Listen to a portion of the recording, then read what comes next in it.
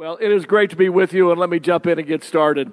One of the things I love about the Bible is that God did not have a makeup artist out when He had the writers pen the stories of the Bible. He gave us human stories with the blemishes still on. He gave us reality so that you and I could find encouragement and hope as we read the Scriptures. You see, the Bible is full of imperfect people. Think about it for a moment. Noah was a drunk. Abraham was old and a liar. Sarah laughed when God made promises. Isaac was a daydreamer. Jacob was a liar. Joseph was abused. Moses had a stuttering problem and a very short fuse. Miriam was a gossip. Gideon was scared. Samson was a womanizer. Jeremiah and Timothy were really young for what God asked him to do. David started off really young by slaying a giant even when an armor didn't fit. Then he had an affair and organized a murder. Solomon was rich. That's not that that's a bad thing. He just was rich. Elijah was burned out and suicidal. Isaiah preached naked. Aren't you glad the preachers around New Hope don't do that? Y'all probably would never show up again. Jeremiah was depressed. Jonah ran from God because of extreme prejudice. Amos's only training to be a prophet was the school of the fig tree pruning. John the Baptist ate bugs. Martha worried about everything. The Samaritan woman really liked men. Peter denied Jesus. The disciples fell asleep while praying. Thomas doubted. Zacchaeus was a tax cheat and a short guy. Paul himself was way too religious. Plus, he became a murderer, just like Moses and David. And of course, God still found a way to use Lazarus after he was dead. Doesn't that give us hope that God can still use us? Isn't it great to know that perfection is not a prerequisite for God to work in us and through us, not only for our good, but for the betterment of those who are around us? And this morning, as we launch a new series on the book of Jonah, if you want to find Jonah, it's tucked away in the Minor Prophets. It's called the Minor Prophet because there's a section of books before it called the Major Prophets. And just because the major prophets are called major and come first doesn't mean they're more important. The only reason for the title major and minor is the size of the book. All right? The major prophets are a lot more verses. The minor prophets are much smaller. I think there's only 48 verses in the entire 4 chapters of the book of Jonah. You will find the book of Jonah tucked away on the bookshelf between Obadiah and Micah. Is that helping any of y'all find that? Okay, find Malachi, last book of the Old Testament, and go back 8 books, all right? And you will find the little book of Jonah. It's probably 2 pages in your Bible. You see, Jonah is one of the most encouraging books of the Bible for me because of its multifaceted dimensions of God's grace, maybe like no other book in the Bible. We discover here God's grace for a city of despicable people, and we see His grace also for a stubborn, prejudiced, individual, reluctant preacher. There was a pastor who one Sunday morning was doing what they used to do. About 50 years ago, it was common practice that one Sunday out of the month, the pastor would have the children's church come in to the sanctuary. They would come into big church for a few minutes, and they would sit down on the floor in front of the pastor, and he'd get a stool out, and he would sit there, and he would tell them a children's story and interact with them for just a few minutes, and then kick them out of big church and send them back over to kids' church. So in this one particular church, it was their Sunday to do that, and the pastor was discussing the story of Jonah. And he quoted the scripture out of the book which said, "The Lord spoke to the fish, and it vomited Jonah up onto dry land." And when the pastor finished that verse, trying to engage the kids in what he was talking about, he asked them a question. He said, "So boys and girls, what does the fish vomiting Jonah out on dry land teach us today?" One of the little boys was waving his hand, and he spoke up without even being called on, and he said, "Pastor, it proves that even a fish can't stomach a bad preacher." Oh, out of the mouth of kids, reality comes. Well, I hope I don't give anyone indigestion today. But what we're going to do this morning is we're going to examine some attitudes. And maybe it'll give us a a mirror into our own attitudes today. First of all, let's talk about what is our attitude at this very moment about the story of Jonah. This is a biographical story of one man and his relationship with God and his difficult time of carrying out what God wanted to do in him and through him. You see, the real question, and it has been a question that they've answered in every generation, is the book of Jonah a book of truth, or is it a work of fantasy and fiction? And I think what we believe about that, what our attitude is about Jonah, will significantly impact what our attitude about God is. Or maybe I should say that the other way around. Maybe our attitude about God will determine what our attitude about the book of Jonah is. There was a girl who was traveling on an airplane. She was about 9 or 10 years old.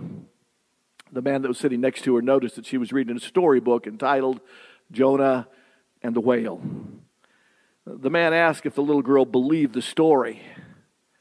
After they had said hello, he asked her to tell him about the book. And she said, well, you know, it's the story of Jonah, and he was swallowed by a really, really big fish. And the man looked at the little girl and said, you really don't believe that, do you, honey? The little girl said, of course I do. The story of Jonah is true. And he said, you mean you really believe that a man can be swallowed by a whale, stay inside of him for 3 days, and then come out alive? And the little girl thought about it for a moment and said, absolutely. We've studied this in Sunday school. It's in the Bible. I believe it. She thought for a moment. She said, you know what? When I get to heaven, I'm going to ask Jonah. And the gentleman looked at the little girl and said, well, honey, what if Jonah's not in heaven? And without missing a beat, she looked at him and said, then you can ask him.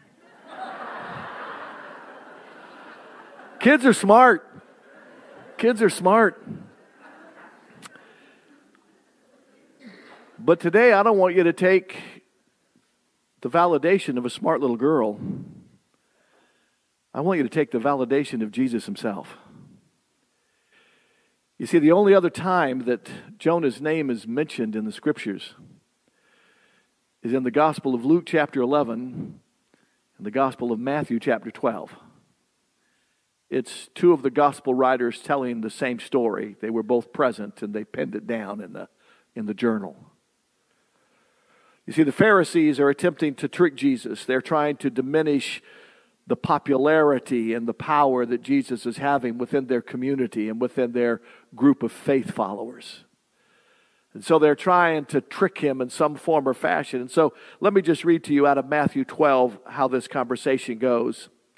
Some of the Pharisees and the teachers of the law said to Jesus, Teacher, we want to see a sign from you. Prove to us you are who you say you are. Listen to his answer. He did not take the Dale Carnegie class on how to win friends and influence people. Jesus looked at the Pharisees and the teachers and he said, a wicked and adulterous generation asks for a sign, but none will be given except for this, the sign of Jonah.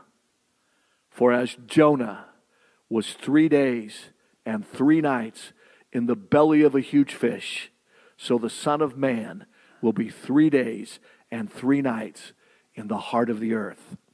The men and women of Nineveh will stand up at judgment to this generation and condemn you, for they repented at the preaching of Jonah, and now something greater than Jonah is here. Do you understand what Jesus was saying? He was saying, folks, the story of Jonah is true. If you can't believe the story of Jonah, how are you going to believe that I will be resurrected from the dead in just a little while? It's not any harder for God to have a fish swallow a man than it is for God to resurrect the dead. The only sign you're going to get. In fact, guys, the only confusion there ought to be about the story of Jonah is the confusion it might cast upon Easter week. And when I say confusion, this is nothing to be troubled about. The few hours I'm talking about don't make a difference in what Christ did for us. It might make a difference on the day we think Jesus was buried. 3 days and what? 3 nights. For 3 nights to be accomplished, that's Thursday night, Friday night, Saturday night. We're not going there today. Just thought I'd have some fun with you on that one. But you see, there was a special Sabbath during that week because it was Passover week. And so the thoughts are Jesus had to be off the cross before the end of the day Thursday, before the extra Sabbath on Friday. Oh, I said I wasn't going to talk about that. Anyway, according to Jesus, though, it is the story of Jonah that would be the validation to his pending resurrection. To deny the events of Jonah is equivalent of saying that Jesus Christ, who said, I am the way, I am the truth, I am the life, is a liar. And I don't know about you, I don't want to go there. You see, if we have an understanding of God's character, if we understand His omniscience, He knows all things. His omnipresence, He's everywhere. And His omnipotence, He is all-powerful. If we believe in creation and Noah's flood and David slaying Goliath with a well-flung stone, if we believe the walls of Jericho came tumbling down and that God could part the waters of a sea and a river, if we believe that Elijah was fed from the skies by ravens and was carted to heaven by a fiery chariot, then why is it so hard to believe that God could put a condo in the belly of a big fish? If we cannot believe the grace of God couldn't pursue Jonah so he could take the message of salvation and redemption to a corrupt city like Nineveh, then how can you and I believe that God would send His only begotten Son from heaven to earth to deal with a corrupt society on this world, allow Him to be crucified on a cross for our sins, and then 3 days later raise Him from the dead for our redemption and our regeneration? You see, to deny the book of Jonah is in essence to deny the resurrection of Jesus Christ. Hebrews says it well.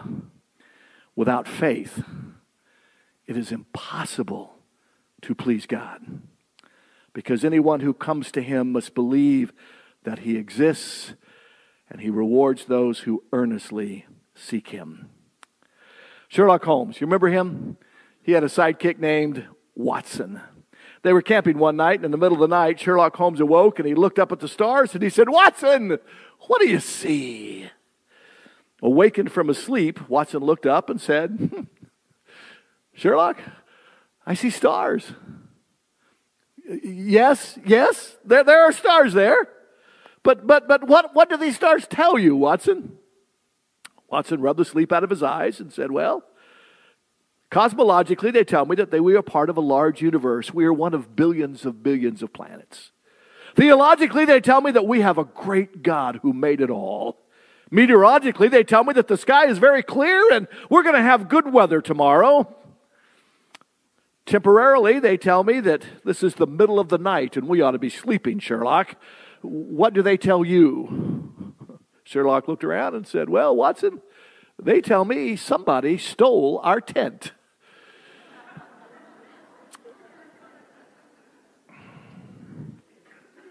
So let me ask you this morning, what do you see when you look at your life and your relationship with God? What is it that you see? Has someone stole your faith? Has someone stole your obedience? Has someone stole or have you lost your commitment? You see, as we look at the first chapter of Jonah, we're looking at what it means to run from God and to see the risks that come with running away from God. Turn to Jonah if you haven't already done that, chapter 1. I'm going to do something that's very hard for me, and I'm going to do it very quickly, and that is I'm going to read the entire chapter without saying anything about what I read. Yeah, you've been here before, but we came close in the last service. Here we go. The word of the Lord came to Jonah, son of Amittai. Go to the great city of Nineveh and preach against it, because its wickedness has come up before me. But Jonah, he ran away from the Lord and he headed for Tarshish. He went down to Joppa where he found a ship bound for the port. After paying his own fare, he went aboard and sailed for Tarshish to flee from the Lord. Then the Lord sent a great wind on the sea. He's pursuing him. Oh, I said I wasn't going to do that. And such a violent storm arose, the ship threatened to break him. All the sailors were afraid, and each cried out to his own God. Lots of religions there that day. And they threw the cargo into the sea to lighten the ship. But Jonah had gone below the deck where he laid down and fell into a deep sleep. The captain went to him and said, "How can you sleep? Get up and call on your God. Maybe he will take notice of us, because theirs wasn't, and we won't perish." Then the sailors said to each other, "Come, let us cast lots to find out who's responsible for this calamity." They cast lots, and the lots fell on Jonah. So they asked him, "Tell us who's responsible for making all this trouble. What did you do? Where do you come from? What is your country? And from what people are you?" He answered, "I'm a Hebrew, and I worship the Lord, the God of heaven, who made this sea and all the land." This terrified them, and they asked, "What have you done?" They knew he was running from the Lord because he had already told them so. The sea was getting rougher and rougher, so they asked him, "What should we do to you to make the sea calm down for us?" "Pick me up and throw me into the sea," he said. "It'll become calm. I know that it's my fault that this great storm has come upon you." Instead, the men did their best to row back to land. These were men who wanted to do what was right. But they could not, for the sea grew even wilder than before. And then they cried to the Lord, same Lord that Jonah was talking about. "Oh Lord, please do not let us die for taking this man's life. Do not hold us accountable for killing an innocent man for you. Oh Lord, have done as you please." Then they took Jonah, threw him overboard, and the raging sea grew calm.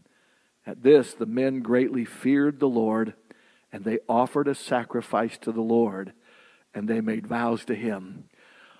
A runaway preacher leads a shipload of men to the God of creation. Is that not amazing? God uses imperfection. But, last verse, "But the Lord provided a great fish to swallow Jonah, and Jonah was inside the fish 3 days and 3 nights." I hate to make this reference. If my mother was here, she would think I'm being crass. However, I've discovered that as you read the scripture, anytime you see the word "but" at the beginning of a sentence, it's worthy of closer examination. If you notice in verse 3, "But Jonah ran away from the Lord."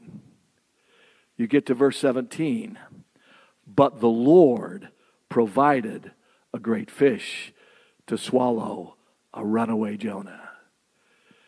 Just an interesting observation. When we start comparing buts, God's always wins. Every single time. He always wins. Well, we've briefly talked about our attitude towards the book of Jonah. Let's look at what this first chapter of Jonah reveals us about Jonah's personal attitude. You see, he has a reluctant attitude, and this reluctant attitude leads to extreme rebellious actions. That is a formula that replicates itself in our own lives. When you and I have a reluctant attitude to respond to the will and the word of God in our lives, that reluctant attitude will lead to rebellious actions every single time. There's never the action preceding the attitude. The attitude precedes the action. The word of the Lord came, and Jonah ran away. Verses 1 and 3. When he ran away, he went in the wrong direction. He went in the opposite direction of where God wanted him to go. He headed towards Tarshish, and the scripture, please take note, it says, "And he went down." And then it says in verse 3, "And he fled from the Lord." And it said while he did this, he had to pay the price himself. He bought a one-way ticket out of town. Let's understand something. Tarshish and Joppa weren't necessarily bad places. When I say Tarshish, what pops in your mind? Saul, Saul of Tarsus, who became Paul the Apostle. It was not a bad town, all right? Place of good educational opportunities, place where Saul grew up. But Tarshish and Joppa were just not the right place for Jonah at this time. And even though Jonah was going in the wrong direction, he still hadn't hit rock bottom. There's a principle in Celebrate Recovery. It's a principle in all of recovery that says you won't make a change in your life until you finally hit bottom. Have you ever looked at a family member or friend of yours who needed recovery and wonder to yourself, how can they go any lower? And yet they usually can. It's true for Jonah. He went the wrong direction. And then verse 5 says, not only did he on a boat go in the wrong direction, he then went below deck. Below deck wasn't low enough. Verse 15 says, then the other sailors threw him overboard. That wasn't low enough yet. It says, then a big fish swallowed him up, and he went to the bottom of the belly of a fish. You see, anytime that you and I, and the part I want you to understand about this is not a non-believer running from God. This is one of God's prophets running from Him. This is you and me. Just put your name in this story instead of Jonah's. When we run away from God, it is always a downward spiral. And what is your bottom?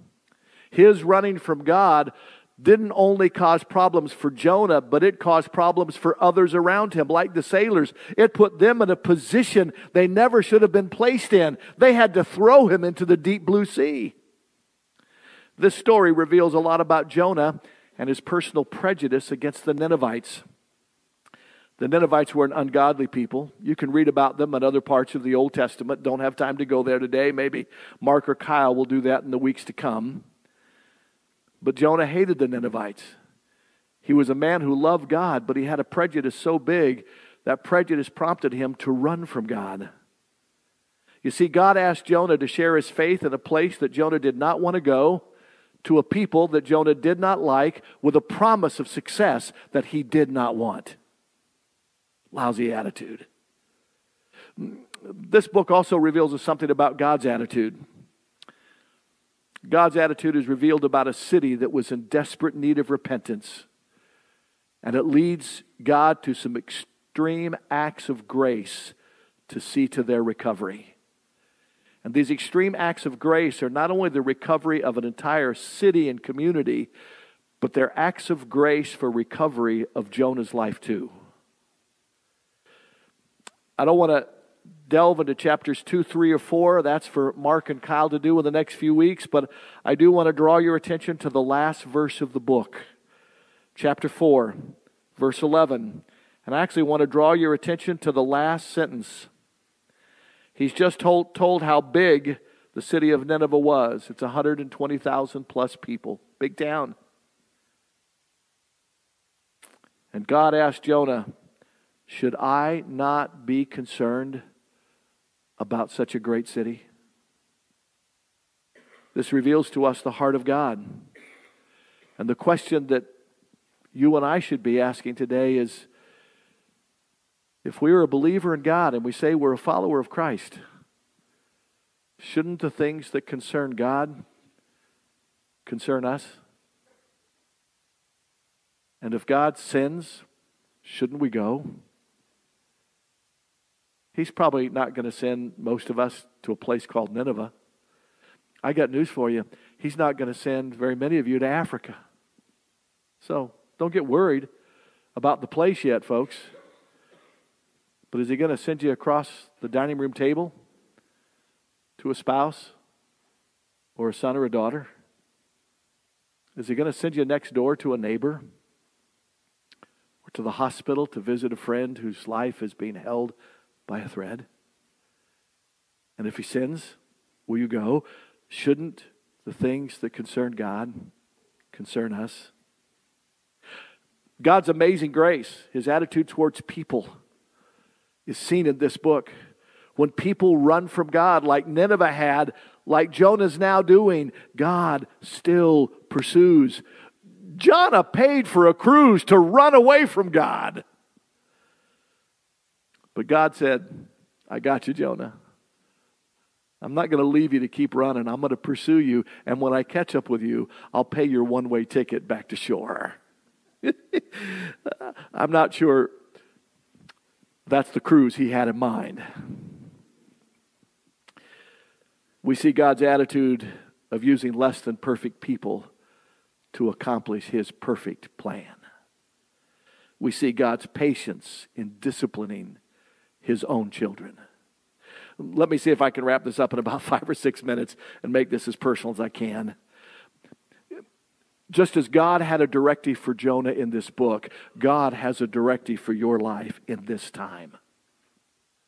He's not going to ask you to write a book of the Bible and for it to be recorded for all of history in the future to read about you. But God is writing in the tablets of your heart. He wants to write His story. And He has a plan and a purpose for you. Are you going to respond to His call and His concerns, or are you going to run away? What are you going to do now? Paul wrote in 2 Corinthians 5:20, we are therefore Christ's ambassadors, written to all of us, not just to leadership in a church, not just to pastors, all of us who have been redeemed by the grace of God. We have been called to be ambassadors, walking advertisements of deity, Christ in us, imploring others on God's behalf, be reconciled to God Himself. The Scripture says that God has given us gifts. Every one of us who are His children, we have a gift or we have multiple gifts. Are we using them for His purpose, for His glory? The Scripture says that Christ lives in us. Are we turning Him loose in our lives? The Scripture says the fruit of the Spirit abides in all of us as believers. It's there so it can grow up and be seen in the world around us. Are you letting the fruit of the Spirit grow? I understand that God's assignments are not always popular. Nineveh was a disgusting place to go. It's not always lucrative. Jonah's probably not going to be paid a cent. They're not always anticipated. But I will tell you this, God's assignments are always right. This assignment to Jonah did not feel right to him. But Jonah's feelings were wrong. That is why you and I are to live on the basis of the truth of God's Word and not by the feelings of our moods on any given day. Jonah's defiance might reflect our own. But Jonah, what prompted him to run? He saw a task that was difficult. What could one man do in such a big town? He saw that it was dangerous. The city was wicked. Look at Nahum chapter 3 and you'll see how wicked the town was. He was filled with disgust for those people. He hated them. Is there a prejudice in your life? I don't know. But you do. Is there a prejudice that exists in you? Have you been offended or hurt by someone? Maybe you're a Democrat and some Republican has annoyed you. Maybe you're a Republican and some Democrat has frustrated you.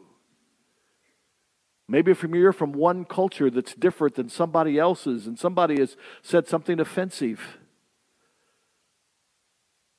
I'm an Okie Indian cowboy by birth. Boy, everybody offends me.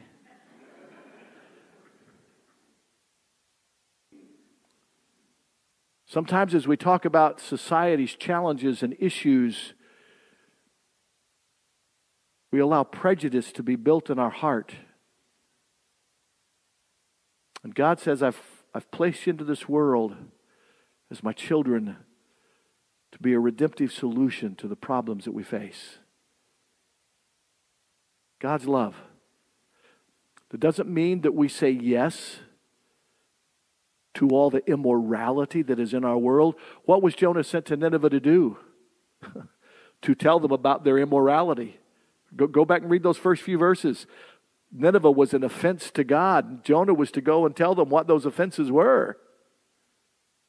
Till we understand that decisions that we make are sinful, we'll never repent of that sin. And somebody has to tell them. But Jonah knew that if he told them the truth and they responded to the truth, God would save them and forgive them. And Jonah didn't want that. He wanted them to be crushed, killed. Jonah's downfall probably mirrors our own downfalls. We head in the wrong direction. I don't know of anybody else who's ended up in the belly of a fish in the deep blue sea, but the whole story is there's nowhere you can go that you can hide from God. He will pursue you to His very last breath. God will go to great extremes to deliver us. Not only those of us who are sinners so we can become His children, but once we're His children and we choose to run away from Him, He will go to great lengths. In this story, He sent a great storm. He provided a great fish. He also provided a little bitty worm to get his attention. God sent a storm, provided a fish so that a great city could hear a great message and be rescued. God can save anyone from anywhere. Somebody said God can save from the guttermost to the uttermost. Though our sins be as scarlet, rich or poor, brown, black, white, whatever color you want to put, God loves us all, and our sins can be made white as snow. I wanted to end by playing a short video, but I don't have time. So I'm going to read you the words. It was a VeggieTales video. It would have been so much fun. It was a song in a VeggieTale where they tell the story of Jonah. But instead of doing that, I'm just going to read you the words from that song because they're pretty powerful. You're feeling pretty blue. You didn't do what God requested. Yeah, I'd be moping too if I was going to be digested. That ain't a pretty picture. No, I said it ain't a pretty sight. No, you ran from God this morning and you're whale chow tonight. But hold on, hang on, not so fast. Your life ain't over yet. See, we're here to tell you all about the forgiveness you can get. You see, God's a God of mercy and God's a God of love. And right now, He's going to lend a helping hand from above. Praise the Lord. He's the God of second chances. You'll be floored how His love your life enhances. You can be restored from your darkest circumstances. Our God is a God of second chances. If you say you're sorry for all the stuff you do, know that He is ready with a second chance for you. Praise the Lord. He is the God of second chances. You can be restored from your darkest circumstances. Our God is a God of second chances. Any of you running from God today? I'm going to give you a storm warning. If you run from God, there's a storm brewing. There might even be a great fish looking to swallow you up. God would much prefer that you hear Him out of the whirlwind. And He's saying to you, it's time to come home. God, I'm sorry.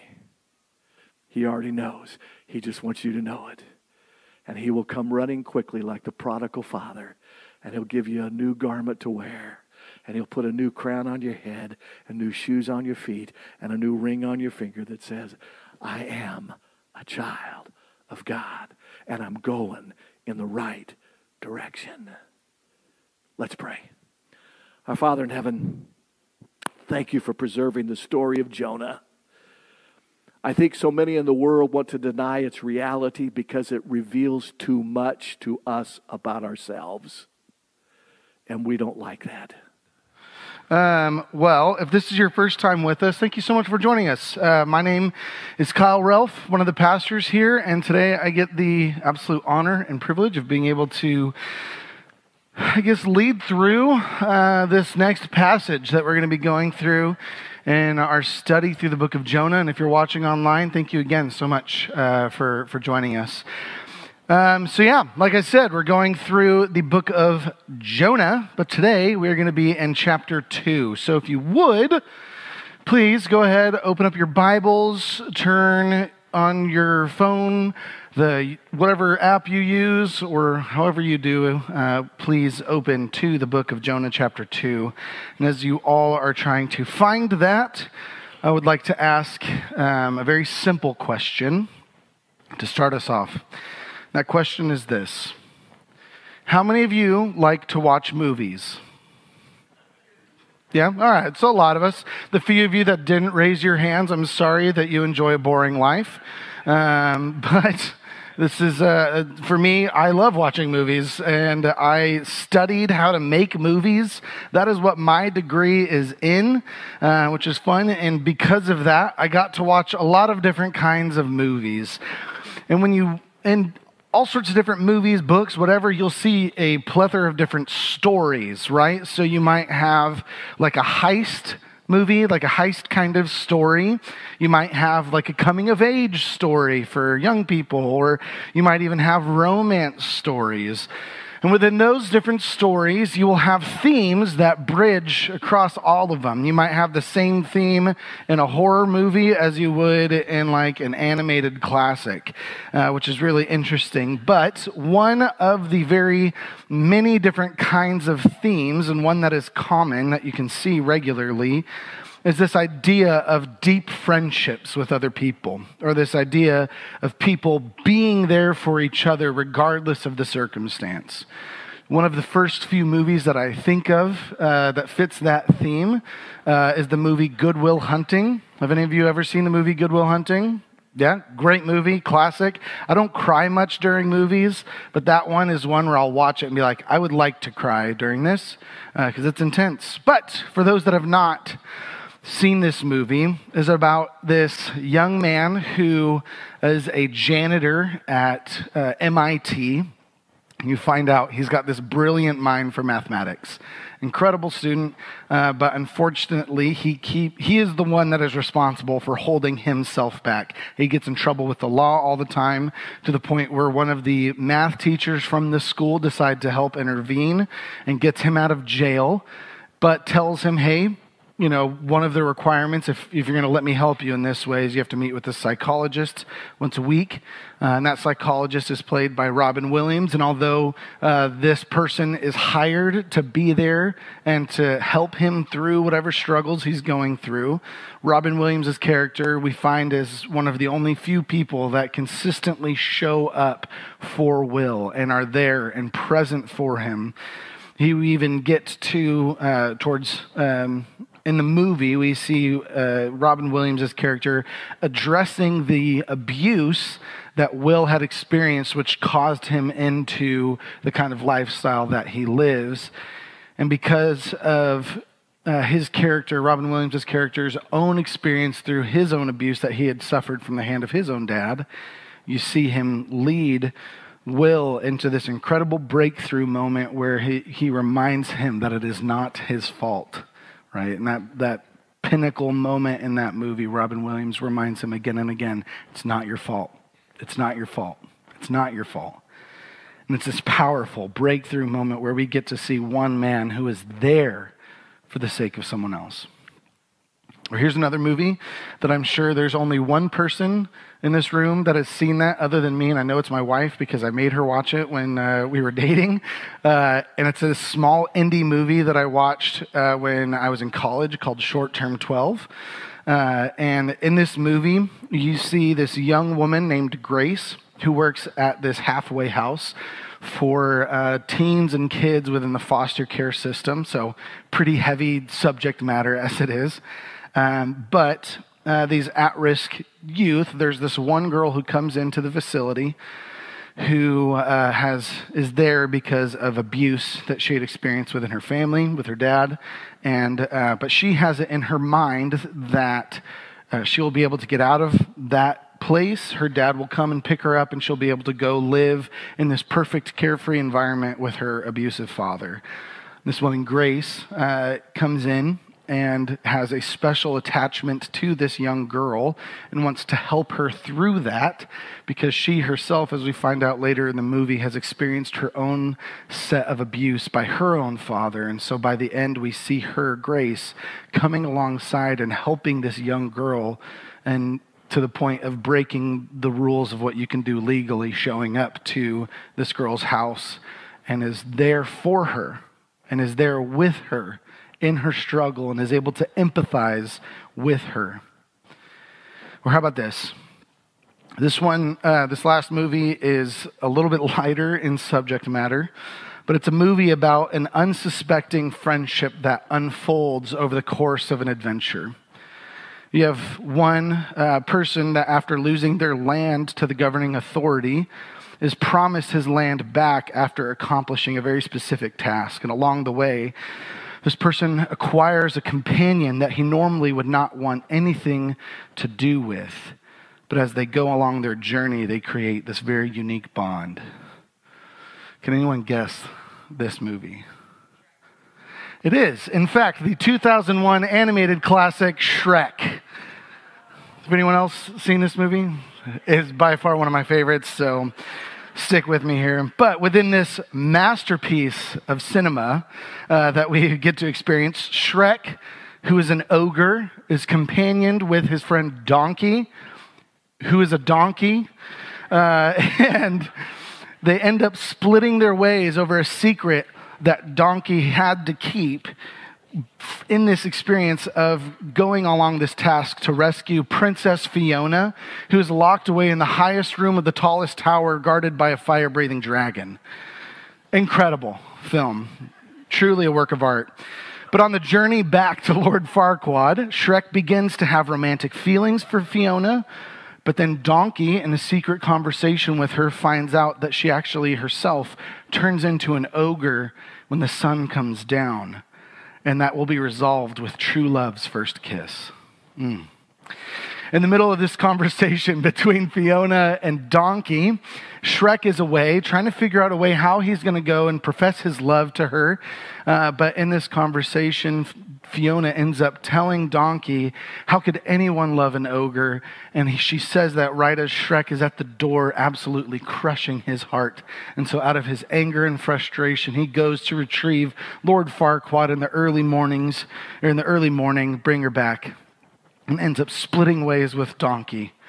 How could he? Donkey's alone, but he hears that the wedding of Fiona and Lord Farquaad are going to be the next day, so he rushes over to Shrek's swamp and meets him there in his depression and says, Shrek, you need to fight for the woman that you love, and gets him out of there as a true friend would, showing up with his buddy, the ogre, and telling him and convincing him to do what is right. Now, this passage in Jonah that we're going to read doesn't have anything to do with abuse or ogres or talking donkeys, but we do get to see the same kind of level of love and idea of friendship, but not just with like a buddy or someone that you know closely, but we're truly with the creator of the universe. So we get to see that God provides us with that same kind of presence and with who he is regardless of our circumstance. So with that, I'm going to follow suit with what Pastor Tim did last week, and we're going to read through the entire chapter as a whole. There's only 10 verses, so it shouldn't be too bad, but we're going to be reading through the entire chapter 2 together, if you would follow along with me. Starting at verse 1. From inside the fish, Jonah prayed to the Lord his God. He said, in my distress I called to the Lord, and he answered me. From deep in the realm of the dead, I called for help, and you listened to my cry. You hurled me into the depths, into the very heart of the seas, and the currents swirled about me. All your waves and breakers swept over me. I said, I have been banished from your sight, yet I will look again towards your holy temple. The engulfing waters threatened me. The deep surrounded me. Seaweed was wrapped around my head. To the roots of the mountains I sank down. The earth beneath barred me in forever. But you, Lord my God, brought my life from the pit. When my life was ebbing away, I remembered you, Lord, and my prayer rose to you, to your holy temple. Those who cling to worthless idols turn away from God's love for them. But I, with shout of grateful praise, will sacrifice to you. What I have vowed, I will make good. I will say salvation comes from the Lord. And the Lord commanded the fish, and it vomited Jonah into dry land. So, a couple of notes here about this passage. The first thing to take note of is that this passage is actually poetry. So if you're reading in your Bible, you might notice that the words are kind of smushed together in the middle of the column. That typically in the written form means that there's something like a poem or a song, something specific about how this is written. But when translating this passage into English, it's really hard to communicate the alliteration and the rhyme scheme and everything from the original Hebrew language. So we don't get the full impact of the poetry itself, but this is the best that we can do message-wise with the translation. And the other thing to know about this passage and why it's important to know that this is poetry is that this poem directly reflects another poem that is said and prayed through later on in the book of Jonah. The other thing as well is that within Jonah's prayer, he's actually quoting scripture. When he prayed, and we read through this, he's actually referencing and recalling a lot of different psalms. And so what I'm going to do is ask you guys to keep your Bibles on Jonah 2, and we're going to look at the different references that he makes, and then check that with the verses. And so in verse 2 of Jonah, chapter 2, he's actually referencing Psalm 120, verse 1, and Psalm 18, verse 6. And those say this: I call on the Lord in my distress, and he answers me. Psalm 18. In my distress, I called to the Lord. I cried to my God for help. From his temple, he heard my voice. My cry came before him into his ears. Now let's look at that with Jonah chapter 2, verse 2. We won't have it up on the screen, so you're going to have to look at your Bibles. It says, in my distress, I called to the Lord, and he answered me. From deep in the realm of the dead, I called for help, and you listened to my cry. Pretty precise there. Now in verse 3 of chapter 2 of Jonah, he actually references Psalm 88, verse 6, and Psalm 42, verse 7. Psalm 88, you have put me in the lowest pit, in the darkest depths. Psalm 42, deep calls to deep. In the roar of your waterfalls, all your waves and breakers have swept over me. Now let's reference that to Jonah chapter 2, verse 3. You hurled me into the depths, into the very heart of the seas, and the currents swirled about me. All your waves and breakers swept over me. Again, direct quote, a direct recall and reference to this psalm. Now, verse 4 references Psalm 31:22, which says, in my alarm I said, I am cut off from your sight, yet you heard my cry for mercy and you called for my help. Jonah 2:4, I said, I have been banished from your sight, yet I will look again towards your holy temple. Verse 5 references Psalm 69:1 and 2. It says, save me, O God, from the waters have come up to my neck. I sink in the miry depths where there is no foothold. I've come to the deep waters, the floods engulf me. Verse 9 references a few of these different psalms, starting, we have Psalm 31:6, Psalm 50, verses 14 and 23, and Psalm 3, verse 8. Won't have these up on the screen, but Psalm 31:6 says, I hate those who cling to worthless idols. As for me, I trust in the Lord. Psalm 50, verse 14, sacrifice thanks offerings to God. Fulfill your vows to the Most High. Psalm 50, verse 23, those who sacrifice thanks offerings honor me, and to the blameless I will show my salvation. Psalm 3:4, I call to the Lord, and he answers me from his holy mountain. So you can see in every single part of this prayer that Jonah is saying back to God, he is knowing and recalling God's own scriptures. And he's a prophet, so it makes sense that he would know the word of God. So with this in mind, our initial read-through of this passage might lead you to think very specific thoughts, or at least very positive thoughts, about Jonah's response to being in the belly of this fish.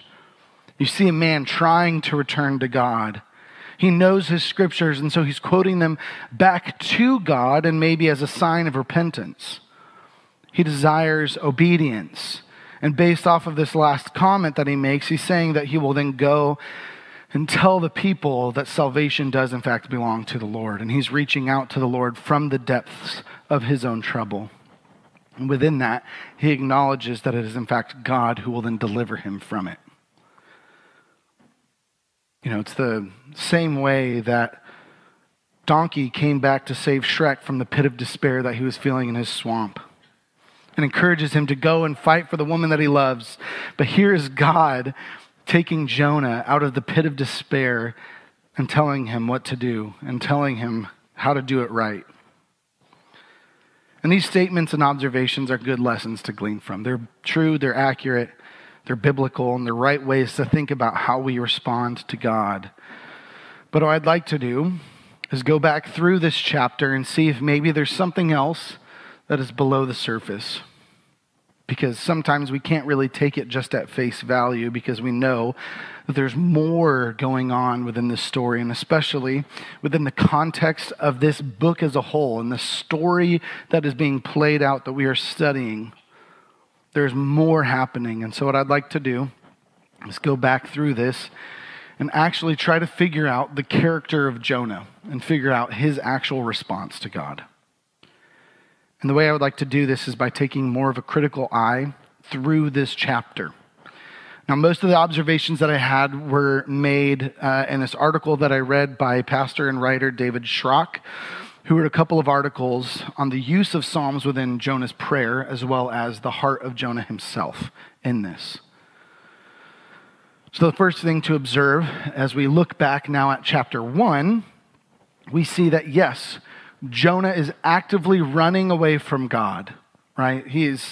God tells him, hey, go preach to the people of Nineveh. And he's like, I'm going to go that way instead. And so he moves on, does his own thing. There is a treacherous water that he's trapped in. He even gets to the point of acknowledging that it is his fault that the storm is happening. But who prays in that? Because it's not Jonah. It's the sailors, right? They're the ones that pray to God. Now, they're not saying like, Lord, give us an answer. They're praying to God to say, hey, don't hold us accountable as we throw this dude overboard. Because they revere and respect this person, this God that they don't know. Because obviously he is making this happen to prove a point. And so they're praying and asking for the Lord for not to hold them accountable, hold it against them. So now let's look at chapter 2, like we just read. Now, what I'd like you guys to do is to scan through quickly-ish chapter 2, look over it, and see if you can find anywhere where where Jonah confesses his sin. Look through chapter 2 right now and see if you can find anywhere where Jonah actually confesses his sin of disobedience to God. As you're looking, you won't find it. It's not there. You can see that he's thankful to God for saving him. In the NIV says that he'll give a shout of grateful praise. And he says that he'll give a sacrifice. But he never once confesses his sin of disobedience to God. Towards the end of the passage, we actually see him kind of point the finger at those who worship worthless idols, saying that they are the ones that are actively turning away from God. And his response to that is, but I will make a sacrifice, but I will do this. And he's making it about himself, that he's actually better than these people who worship worthless idols. And he's saying that he will make good on this vow that because he's making good on this vow, he will actually be better than these other people. What else do we see? Well, we see in verses 3, it seems like Jonah is actually blaming God for the situation that he's in. Now, again, he's quoting Psalms, so there's other scripture involved, but even the Psalms that he's quoting was from a point of view when David was in complete distress. This is his point of view. But in verse 3, he says, you hurled me into the depths. Your waves and breakers swept over me.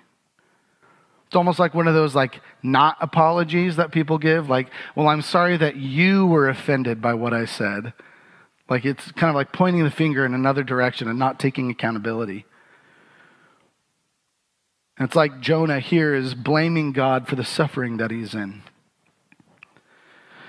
Now, this last observation isn't really mentioned in chapter 2, but it's also not mentioned anywhere else in the book of Jonah. The last thing is that he doesn't actually fully follow through with what he says. Did he go to Nineveh? Yeah, he went to Nineveh. So he's kind of obedient. But does he make the sacrifice that he said that he would? No. And we'll read chapter 3 and 4 in the next couple of weeks. But nowhere else in the book of Jonah do we see him actually completely following through. So he's kind of obedient, but it's like this reluctant obedience. It's almost like a kid who's like pouting as he needs to go and clean his room. He's like, I'm going to go do it, but I guess I will, like mad. Like he still doesn't want to, but he's going to anyway. So it's like kind of there. But that's what it's like. He's like a child going and following through with what he says. So here in this book, we have this very smart, this very learned man who knows his scripture and even talks with God, but whose heart is gravely in question. We see him turn from God, yes. And in this passage, as he's praying, it seems like he's trying to make a positive return back to him. But when we look deeper at it, you can see that it's not actually a true confession from one man of his sin to God. And it lacks this humble return. So what does this mean for us today? It's kind of like a downer, like, oh man, this guy actually sucks. So what does this mean for us? The first thing that we should acknowledge and pull from this is that no matter what our circumstances, no matter where we find ourselves, good or bad, God meets us where we are. It doesn't matter if we're at the bottom of the belly of a fish or at the peak of our success, God will meet us there. And the other point is that the truth in the Word of God should ultimately lead us into repentance. In our knowledge of God and our knowledge of His Word, we should then be driven back to God and who He is. So this first point, no matter where we find ourselves, God will meet us where we are.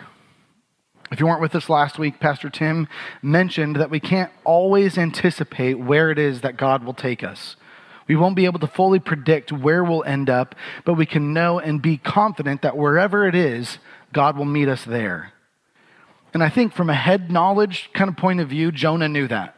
Like he quoted enough scripture and he knows enough about God to know that he is with him, that Yahweh will deliver him. Even at the end of his passage, he references that salvation ultimately comes from the Lord. And there's so many other scriptures that speak of this as well that Jonah even would have known. Scriptures like Psalm 23 verse 4. Even though I walk through the darkest valley, I will fear no evil, for you are with me. Your rod and your staff, they comfort me. Jonah would have known this if he's quoting so many other Psalms. Or even Psalm 107 verse 1. Give thanks to the Lord, for he is good. His love endures forever. Even after Jonah's time, there's scriptures that we now on this side of things, we can read and still see the same character of God even for us. We have passages like 1 Chronicles 16:34, which is really just a retelling and re-quoting what David had written down in this psalm. Give thanks to the Lord, for he is good. His love endures forever. We also have Philippians 4, verses 6 through 7, which says, do not be anxious about anything, but in every situation, by prayer and petition, with thanksgiving, present your requests to God. And the peace of God, which transcends all understanding, will guard your hearts and your minds in Christ Jesus. Literally, the peace of God will stand like a guard in front of the doorway to your heart and the doorway to your mind and protect you. Or 1 Thessalonians 5, 16 through 18. Rejoice always, pray continually, give thanks in all circumstances, for this is God's will for you in Christ Jesus. I mean, even think about the story of Zacchaeus, right? He was a wee little man. A wee little man was he. He climbed up in the sycamore tree for the Lord he wanted to see. I don't know if anybody else grew up singing those Sunday school songs, but you have this person of Zacchaeus who wants to see the man Jesus coming down the road. So he climbs up into a tree, spots him. And Zacchaeus, being a tax collector, being an evil man, or at least people saw him as an evil man, Jesus saw him and said, hey, come on, get down from the tree. Let me go to your house. Let's share a meal. And then he went to Zacchaeus' home and told him the truth of who he was and what God's plan was. Like, what a beautiful, intimate interaction of God literally meeting Zacchaeus in his own home to tell him of who he was. We even have verses like Romans 8, verses 38 and 39, For I am convinced that neither death nor life, neither angels nor demons, neither the present nor the future, nor any powers, neither height nor depths, nor anything else in all creation will be able to separate us from the love of God that is in Christ Jesus our Lord. Nothing in this world can ever separate us from the love of God.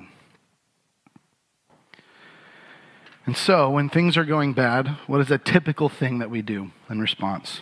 Or at least something that I do and I've been doing, and I think a lot of us do, is to pray for comfort, right? We pray, like when a loved one dies, we pray and ask God to comfort the family or even ourselves to be comforted.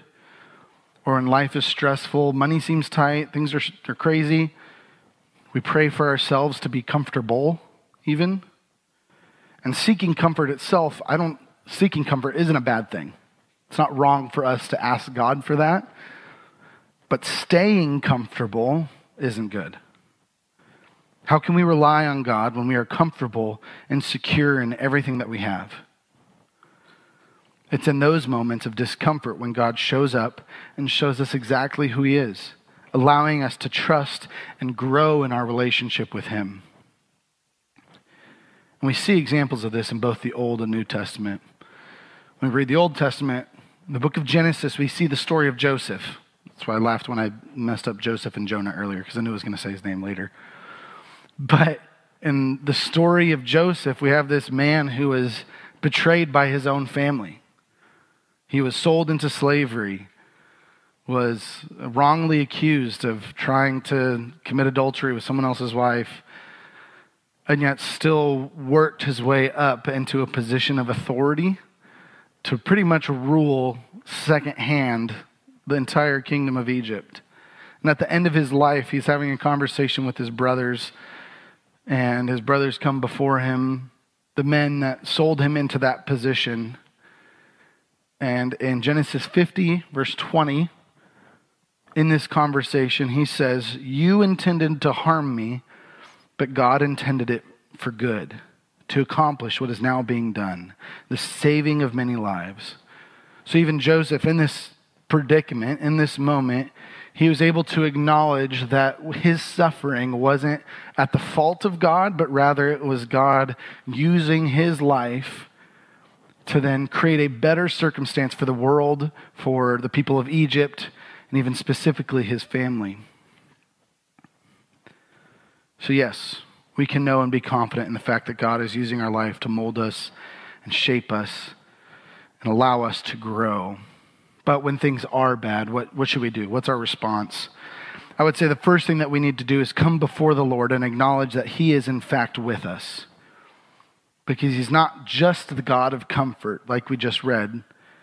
He's doing something good, maybe not our own good, but He is accomplishing something for us to grow and learn from. So our desire should then to be persevering through whatever bad circumstance we might find ourselves in, and receive that peace of mind that goes beyond all understanding. I mean, if you think back to those movies that we were talking about, right? Like in Good Will Hunting, Robin Williams' character was able to empathize and actually lead Will through this breakthrough moment because of his own experience. And with that movie Short Term 12, this woman Grace was able to help lead this young girl through a breakthrough moment because of her own experience. So in both of these stories, the older person has come from a similar suffering in their past and are able to use that experience to help and to love someone who desperately needed it. And so how much better then is it for us to be able to experience this perfect love from the Creator of the universe, who has also experienced the same kinds of pain that we experience on a very human and a very real level. But fortunately for us, we may not always be in this place of hardship. Sometimes things are going well, and that's great.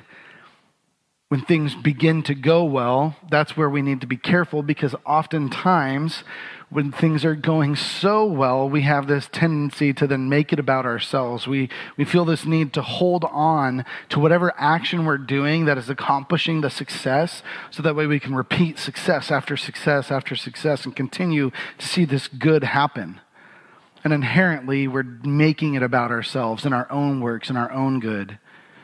And what we need to do is to be sure to give all glory back to God. And that's even where we can pick up a little bit from this prayer that Jonah is making. Like even he says that he can give shouts of grateful praise because salvation ultimately comes from the Lord. You know, in that Philippians passage we quoted earlier, it says, rejoice in the Lord always. It literally says, again, I say rejoice.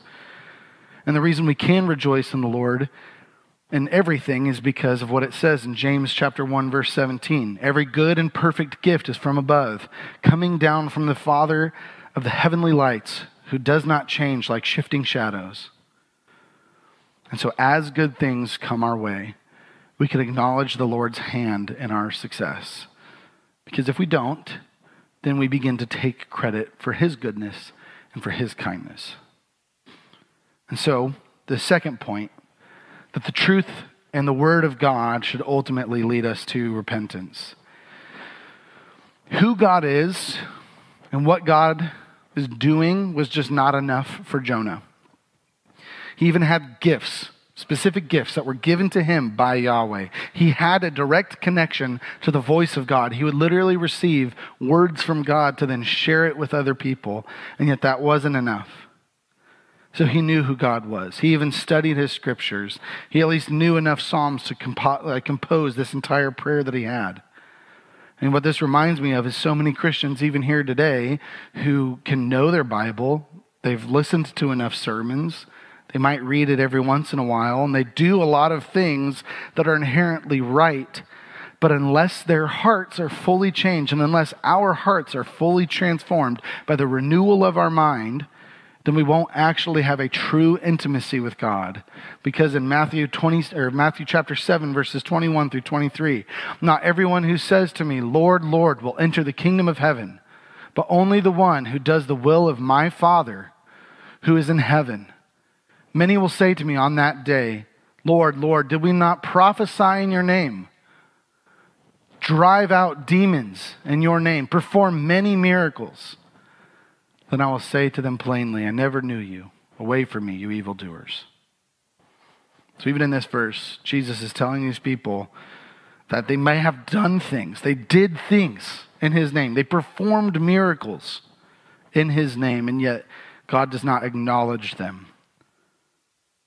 So just because we have a knowledge of the character of God and we know his word, it does not mean that we have an intimate relationship with him. I want you, right now, let's think of somebody that you may know, maybe not personally, not like your spouse, but someone else that you know that is alive today. Might be barista at whatever coffee shop you go to, might be somebody like Elon Musk, or even like Pastor Mark, right? Think about that person in your mind, and think about how well do you actually know them? How well do you know this person? You might have a lot of knowledge of certain details, like Pastor Mark, right? He's British, so that automatically makes him way more enjoyable to listen to on a Sunday morning. So I'm sorry that I don't have that same excitement to my voice. You might even know that his favorite dessert is chocolate cake. You might also know that he is pre-diabetic, so you really need to be careful with that information that you have about chocolate cake. And you might even know how many years that he and his wife, Jen, have been married and who they went to go see in concert. You might know a lot of this information about him, but it doesn't mean that you actually know who Mark is. In the book Mere Christianity, C.S. Lewis is talking about a belief in God, and he equates it to knowing about the city of New York City, right? He says that you can know New York City, but until you've actually gone there and walked the streets, you can't have any kind of knowledge. You can have a belief, but you can't have a full knowledge of what that city is like. It's like a marriage with my wife, right? Sorry, honey, I'm putting you on the spot. Gianna can literally anticipate my behavior and the things that I say because she sees me every single day. She interacts with me every single day. She hasn't just gotten to know things about me and my hobbies and my likes and dislikes, but rather she's actually gotten to know what makes who I am, and she's paid attention to it. It's the same thing with God. We can know a lot about God. We can have a lot of information about who God is. I mean, the Bible is the most easily accessible book in the entire world. One of the most easily accessible books. I think actually the most easily accessible book. And the internet is filled with amazing articles, sermons, podcasts, videos, with information about God and about the Bible. We have so much information. But if we don't actually let that change our lives and change our hearts and minds, then our words are ultimately meaningless. We have scriptures like Romans 12:2 that says, "Do not conform to the pattern of this world, but be transformed by the renewing of your mind. Then you'll be able to test and approve what God's will is, his good, pleasing, and perfect will." This transformation that we seek and should be desiring ultimately comes from the renewing of our mind, and that happens the more that we get to know who God is. Just because Jonah was a prophet, just because he knew his scripture, and just because he went and was used by God to save the city of Nineveh, doesn't mean that he was earnestly seeking God. So as we acknowledge our despair and brokenness and our pain, let that be what motivates us into a true relationship with Christ. And let that transform our thinking. What's amazing about Jonah's prayer is that he himself ultimately acknowledges that salvation comes from the Lord. He says that, he claims it. And what's amazing, and I don't even think he would have known, is how amazingly prophetic that is even for us today. In light of who Christ Jesus is. That's the message for us to acknowledge. And that's the lens that we can read the rest of the Bible through, that salvation ultimately comes from Yahweh. Because in the darkness of our own depravity, we have Christ as our rescuer. Because of our sin, we alienated ourselves from God. And just like Jonah states in his prayer, he acknowledges that people give themselves up to worthless idols, and we do the same. But praise be to God that he sent his own son Jesus into our world in order for to rescue us from an eternal separation from him and his goodness. And so within the depths of our sin, we now have Christ as our Redeemer. And by his action on the cross, he took on our sin and paid the ultimate penalty for us. And by his blood, we are now redeemed. But that's not something that we can earn. It is not something that we can gain on our own, and it's not even anything that we can deserve. And so within the shame of our own brokenness, we now have Christ as our restorer. Because in the same way that God had Jonah in the belly of a fish for 3 days, he had his own son, Jesus, in the depths of death in order to conquer it because of his love for his creation. The heart of God is to always provide a way out. And in the same way that Jonah was thrown up onto the shore, Jesus himself in his full glory was raised from the dead. And in his resurrection that we even just celebrated a couple of weeks ago, we can now be restored into an intimate and close relationship with the creator of the universe. So with that, let's pray. Heavenly Father, we thank you for who you are. We thank you that you sent Jesus into our world to experience pain, to experience suffering, so that way in his death, burial, and resurrection, we can now have a life with you. That because of his experience and your knowledge of your creation, God, we know we could trust you, and we know that you are with us. And so even now, I pray, Lord, that we would acknowledge your presence with us even today. That Holy Spirit, you are with us. Doesn't matter if we are experiencing, the loss of someone we loved, if we're experiencing any other kind of pain from any outside source of our own. Or maybe, God, our lives are just going really great right now. And in either circumstance, you are with us. And we praise you for who you are through that. And so, God, may the knowledge of your presence and the listening of your word and studying of who you are, may that draw us closer to you. Because, God, we love you and we need you. And it's in your precious and holy name that we pray. Amen. Well, we're going to be in the book of Jonah again. We're in that series right now. We're going to be in chapter 3 of Jonah. Also a little bit in Psalm 51 if you want to put a bookmark in there as well. But, you know, I have a love for vintage things. I have a preference over things that are older, things, frankly, that are better made than they are nowadays. When it comes to cars, I would much rather take a vintage car over a brand new car. I mean, I don't mean junkers that just happen to be old. I'm talking about, you know, vintage classic cars. As a pilot, I would prefer to fly a kerosene lamp. It might look rusted, it might look worn out, but it should be pulled out of the dirt, where if it was left, it would just break down into dust eventually and disappear. It should be given a second chance to give out light. And chapter 3 of Jonah starts off with this amazing picture that God won't leave us to rot. He won't leave us in our sin. He won't leave us in our shame. Attempting to separate physically himself from God. But he had a calling for Jonah. God made very clear what this calling was. In chapter 1, verse 2, God speaks to Jonah and says, "Go to Nineveh and preach against it because its wickedness has come up before me." The very next sentence, it says, but Jonah ran away, just to ignore the command. He's not just going to stay where he is and decide to cross his arms, you know, like an 8-year-old boy you just asked to take a shower. They stand their ground. I know, I was one once. He decided, I'm going to get out of here.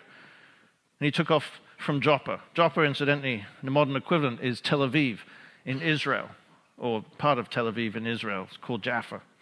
And he headed out on this 2,500 mile across the ocean to Tarshish. And Tarshish is thought the Mediterranean, 2,500 miles away, instead of taking the 550-mile northeast journey to Nineveh.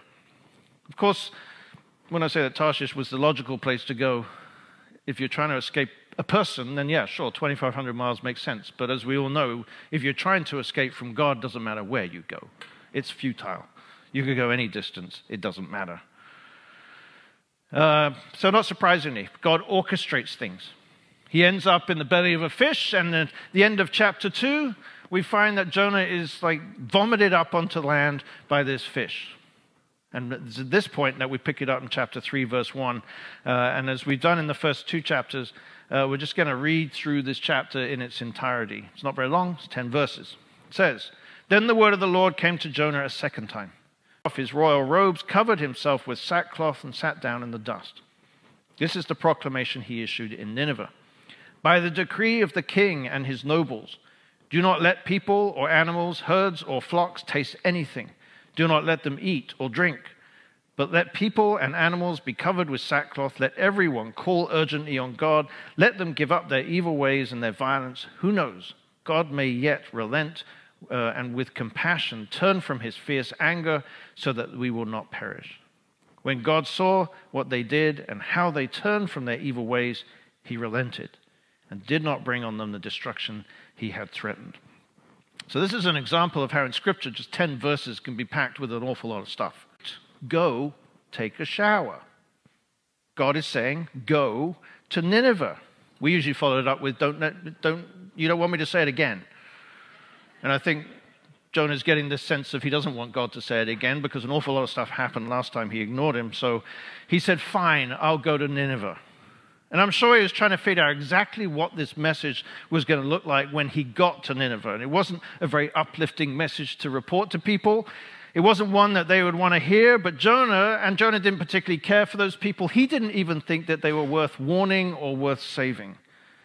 The last time Nineveh was mentioned in the news here in the U.S., in modern days, no one particularly wanted to go there either at that time. because Nineveh is now Mosul in Iraq. But this is a perfect, there's just no way back. We begin to take on this mindset of like, even if we wanted to go back, there's just too much water that's passed under the bridge. Why would God want to take me back now? I've done too much. I've gone too far. But this is where we underestimate God.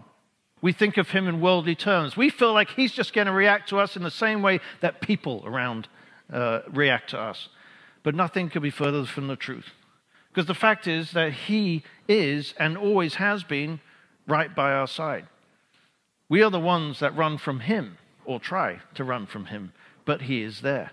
We are the ones that turn our faces away from him, but he is there. We're the ones that distract ourselves so that we don't need to think about the fact that we've turned our back on God, but he is there. And so the first thing we notice in this passage is that God has given Jonah a second, hears the words, and he obeys the words and goes to Nineveh. Jonah's heart was not for Nineveh, however. He may be going, but he feels like it's futile. It says in verse 2 that Nineveh was a very large city, and it took 3 days to go through it. It's thought that Nineveh actually, around this time period, in the 600s, 700s, for decades, was the largest city in the world. And it was estimated that the breadth of Nineveh was about 90 miles. So it would take a long time to walk from one side to another, that's for sure, even for a good walker. So generally speaking, it's accepted that this means destroyed from the ground up, the foundation up. It wasn't just a casual comment that was saying, you know, things are not going to go well for you guys. It was a picture of the total destruction of the city. Jonah would not have quite known how this message was going to be received, how it was going to go down, hence his hesitation to go to Nineveh in the first place. No one likes to be told that they are so sinful that the Lord is going to strike them down and wipe them out as a culture and as a nation. So he wasn't sure what the reaction was going to be. Because if I was coming to here, if I happened to go down to the city hall of Clovis, that's huge. They believed God. And they went into this posture of repentance, of fasting, of wearing sackcloth. The king himself had a public declaration that anyone, everyone, people, animals alike, could not eat, they could not drink, and they could not wear anything but sackcloth. And he called them urgently to go to God. And he's saying, humble yourselves, change, pray, urgently appeal to the Lord for forgiveness and make amends for all the sin. And every month I'd bring the financial statements to the owner of the company, and he was getting more and more agitated with me because I was reporting the news. And at the end of the year, when we had not hit any of our sales goals, he turned on me initially. But then we had a discussion about don't shoot the messenger. Because CFOs always are the ones that are reporting this stuff. It's not their fault it happens, it's just that it happens when it's the salespeople. So eventually he got to the salespeople at the end of the day. But of course they always start off with what are you point, and they saw this urgent need for change. This isn't about them just deciding to take their God more seriously now. That's why these three words are very important. Or as churches, we feel that culture is going so far in the wrong direction, and that it just seems to be that no matter what we do as Christians or churches, things still seem to be going further in the wrong direction in society, perhaps faster than it ever has. That all the morals are being questioned, all values are being questioned and discarded in favor of this sort of do whatever you want type attitude. Okay, and then they brought the gospel to them. They desperately needed to hear the gospel because things were going in the wrong direction. If you look at the Roman Empire, they started off very well. They started off with the highest levels of honor, the highest levels of morality. They were a picture of a civilized nation. They prided themselves in that so much to the point they looked down on everybody else. They must have thought, we have no hope. Things have drifted too far. There's so much violence, there's so much corruption, there's so much lack of leadership, there's so much. In verse 10, it says, when God saw what they did and how they turned from their evil ways, he relented. God changed his mind. He was no longer going to go through with his plan that he had to destroy Nineveh from the ground up. He gave them grace. I think that's one of the most important chapters in the Bible when it comes to understanding how much the Lord God loves us, because it's about second chances. It's about the abundant grace of our Lord Jesus in our lives, and it stems from the fact that the love of God has no bounds for his people. God chose to change. He saw the change in the people of Nineveh, and he changed his plan for them. Everyone who has accepted Christ into their lives has at some point understood what it is to have a second chance. If you think that you don't have that experience in your life, then think again. There's always that opportunity to see the second chances. Because we all need chances. We don't do everything perfect the first time. We fail, we falter, and sometimes we spiritually run away from God. But we always have the option to do it again, to try again, because God will always continue to use the people that come back to him. We serve a God of second chances. Adam and Eve sinned against God. He didn't just destroy them. He didn't just say, well, that was a bad experiment. Squish, I'll start again. He didn't do that. He gave them an opportunity to continue. He separated them from the Garden of Eden. Yes, there is consequences to our sin, but they continued. Cain murdered his brother Abel. God didn't destroy him for that. He allowed him to have a life somewhere else. He separated him, and he lived to an age of 730 years old. Moses murdered a man and ran, but God came to him, gave him instructions, had a calling for him, and he used him in a powerful way to deliver God's people from captivity. Elijah quit, and he complained to God, but God re-engaged him and used him. Peter denied Jesus 3 times, but then God used him in Pentecost in a very powerful way, and he became a leader of the early church. John Mark deserted the mission team in Pamphylia, but God moved him to write the second gospel. It's about spiritual renewals. Yes, in individuals, but also in cultures, in societies, in whole nations. Nineveh is a great example of a genuine spiritual renewal, a revival. And the first thing that needs to be understood about spiritual renewals or revivals is that God, in his sovereignty, in his sovereign judgment, often works to give opportunities to forgive. Even if at the beginning, initially, they don't see the need for forgiveness. The people of Nineveh didn't know that they needed to have forgiveness until Jonah got there. He could have just rained down a storm of destruction on them without any warning. But God knew there was a possibility for change. In his sovereignty, he chose to give them the opportunity to change. Why them? Why at that particular moment in time? We don't exactly know, but it's possible that God saw an opportunity for big change in the world. They were the largest city. They had the most people in that city that needed him. All they had at that time were idols. He knew they needed him. They had spread so much violence on their missions to destroy and conquer other nations. So maybe this represented God's plan to produce more good in the world, saving the worst people in the world, turning them around.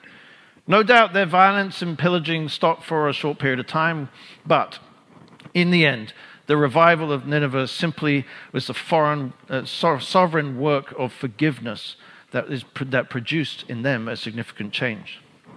So we can also pull from this that this type of revival and renewal comes only when there is a proclamation of the word of God. Jonah was told, go proclaim these words to these people, the word of God, and he did. And it had a dramatic effect because it's easy to underestimate the amazing transformational power of the word of God. We can talk around Scripture, we can read thousands of peripheral books about Scripture, we can listen to all the podcasts in the world about Scripture, but the fact is, the bottom line is when we hear or we read God's word, then it has the ability to speak to us like nothing else we read. Hebrews 4:12 makes it very clear to us. It says, for the word of God is alive and active, sharper than any double-edged sword. It penetrates even dividing soul and spirit, joints and marrow. It judges the thoughts and attitudes of the heart.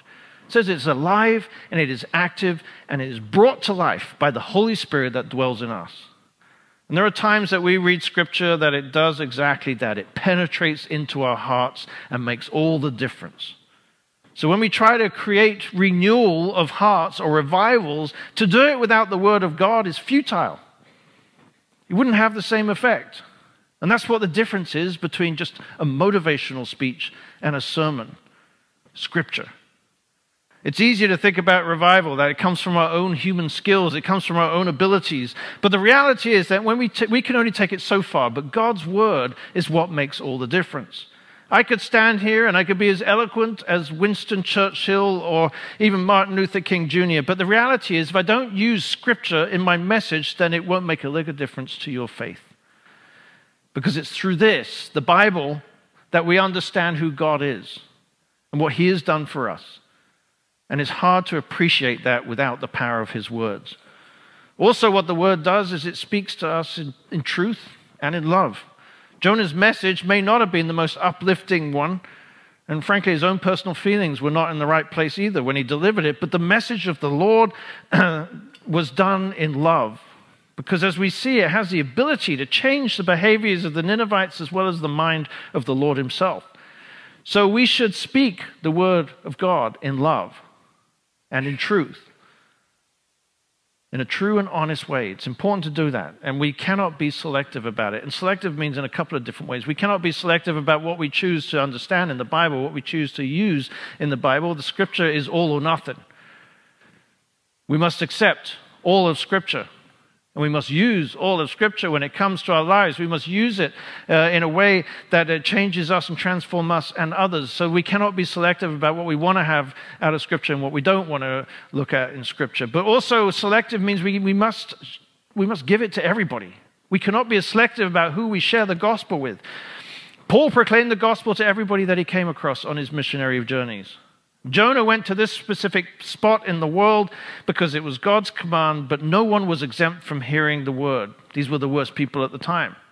You'd think if anybody, they were not the ones that wanted to hear it, but he took it to them. And often to whom or where we share the gospel is determined by our own comfort level. What we are willing, not able, but willing to do in the name of the Lord. And consequently, sometimes we feel called to a difficult task of sharing our faith with someone or going somewhere that we don't feel particularly comfortable with. And it's easy to abandon at that point that calling. Jonah didn't want to go. Eventually he did. And he shared the message with the people. And he was way outside of his comfort zone, even as a prophet. He wasn't comfortable giving God's word to these people, but he did because everyone everywhere needs to hear God's word and have the chance to see transformation and renewal in their own lives and in the lives of the people around them. The most important thing that the people of Nineveh did in response to Jonah's message was to repent. If you remember the story of Pentecost in Acts, where Peter was preaching to the people, they heard the gospel of Christ. And then in Acts 2, verse 37, it says, when the people heard this, they were cut to the heart. The word of God cuts to our heart. And said to Peter and the other apostles, brothers, what should we do? And Peter's response was this. He said, repent and be baptized, every one of you, and in the name of Jesus Christ for the forgiveness of your sins, and you will receive the gift of the Holy Spirit. The promise is for you and your children and for all who are far off, for all whom the Lord our God will call. He says, repent. The people of Nineveh didn't just say sorry for what they had done, because repentance is more than that. It's more than just saying, forgive me, Lord, I'm sorry, I know what I did, and I'm asking you to forgive me for that. But repentance is different. True repentance is about change. Yes, the start of repentance is acknowledging that we've sinned, asking for forgiveness for those sins. But then the next step is to change our behaviors so we don't find ourselves praying the same prayer over and over again about the same thing because we just refuse to change and refuse to stop doing it.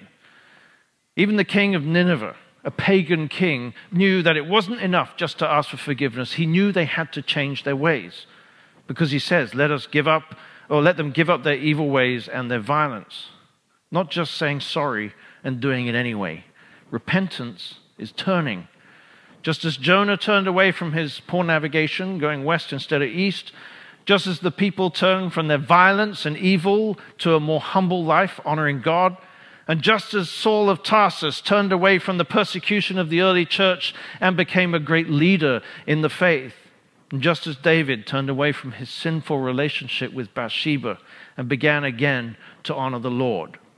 And in Psalm 51, there is steps of repentance that David gave us. And I'm going to skip through a lot of them. It's not all of the whole psalm, but there's parts of it. It says, have mercy on me, O Lord, according to your unfailing love.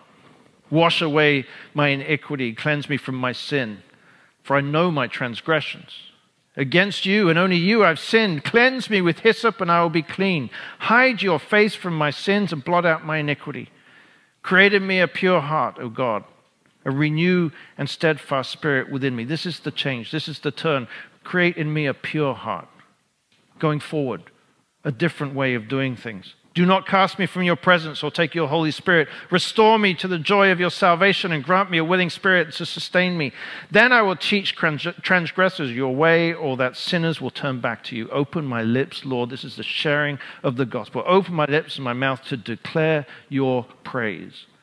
He is seeking forgiveness, but more than that, he is seeking restoration and he is seeking change. Imagine if a husband and wife are in a car together. The wife tells the husband to turn right, and he accidentally turns left. It's like the other right. He realizes what he's done, and he says to his wife, I'm sorry, love, I went the wrong way. But if that's all he does, that's not enough. He's saying sorry, but it doesn't get them any closer to their destination. It doesn't stop them from going any further away than the direction they're supposed to be going in. So what they needed to do was stop the car, turn it around, and get back on the correct road that his wife originally told him to go on in the first place. That is repentance.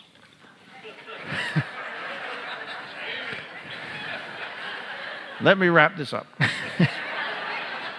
There are three important parts of Jonah, of this particular section of Jonah, and they all tie together. The first is that God will give us second chances. He knows that we will fail. He knows our nature, our human nature of sin.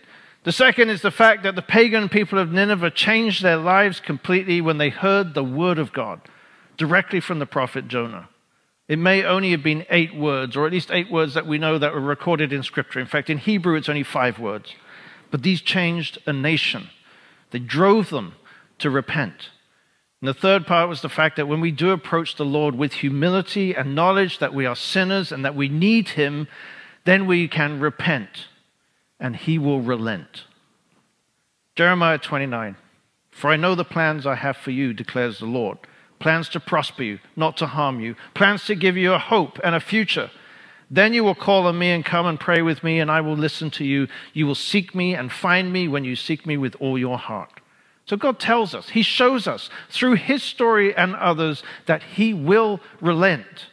And so if any of you here are thinking that there's no way God will take you back after a life of sinning, a life of running away in the other direction, that you couldn't be further away from God than right now, then there's no truth in that.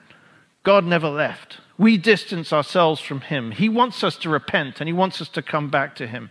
No matter what kind of life we've lived, no matter what we've done, he will take us back.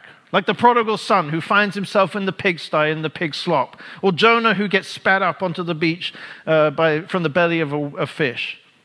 Nothing is too far from God. And he will welcome and celebrate the return of his children. All we have to do is repent. Our sin, or our scale of sin, doesn't change God's power. And if anyone here is repeating the same prayer over and over, day after day, week after week, asking forgiveness for the same thing that keep on doing over and over again, then repent. Because repenting is change. It's transformation. It's turning back towards God. Sometimes it's a full 180 degrees in the other direction. And when we do repent, when we do begin to rebuild our lives on a new foundation of faith, it's then that we can bask in the forgiveness of a loving God. And then we can help others.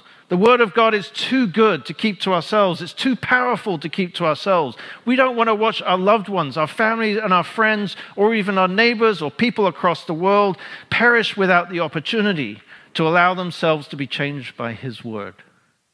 And so we are called to go out into the world, to preach the good news, whether it's one-on-one or whether it's to our neighbor, whether it's across the world to people that we've never met before, but we are to baptize them in the name of the Father, the Son, and the Holy Spirit. We are called to be unleashed into our communities and make a difference in the lives of others, just as the Lord God made a difference in our own lives.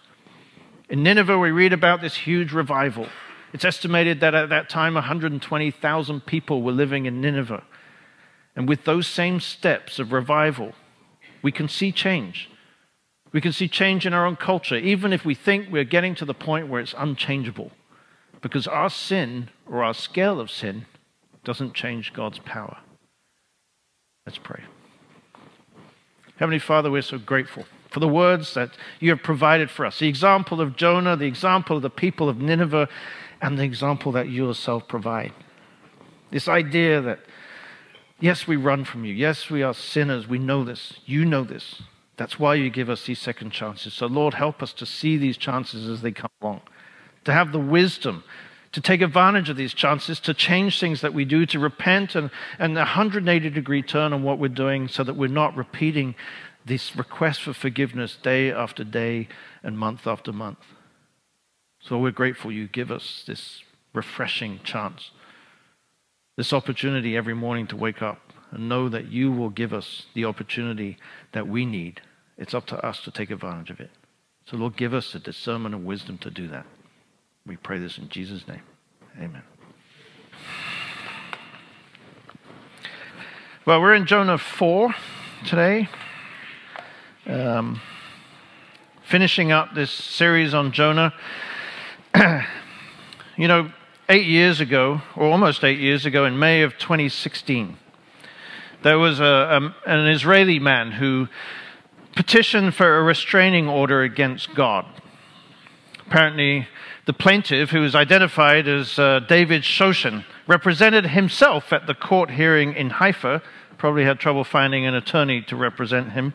And Haifa is kind of the port city in the northern part of Israel.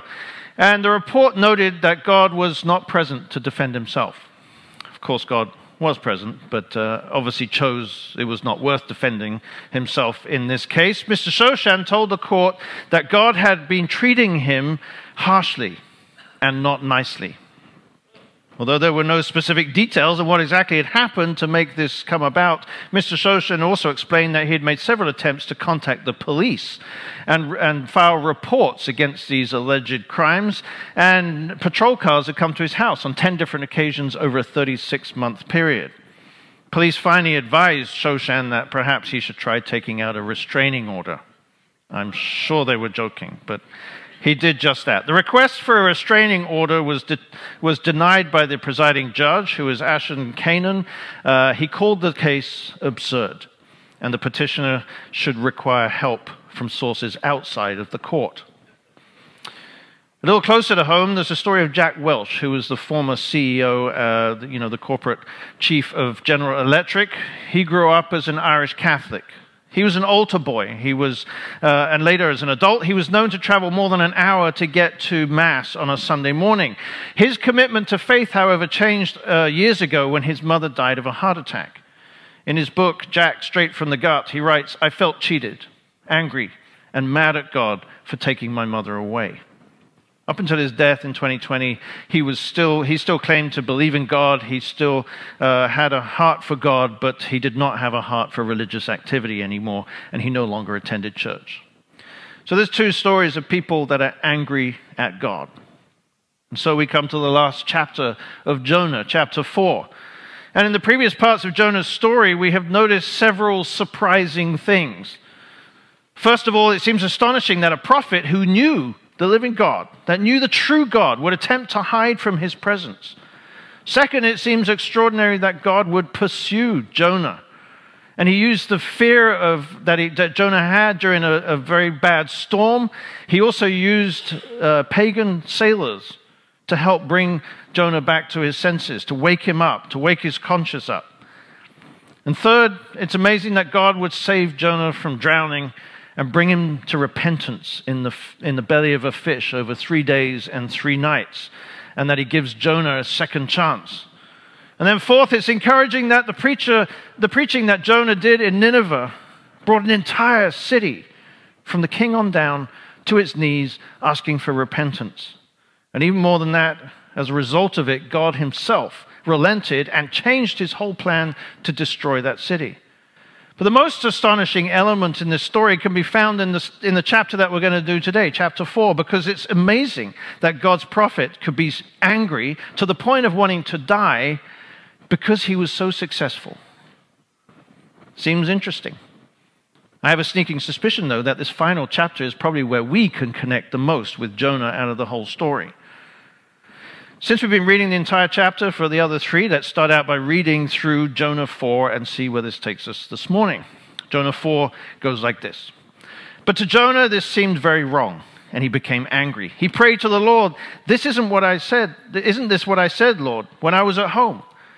That is what I tried to forestall by fleeing to Tarshish.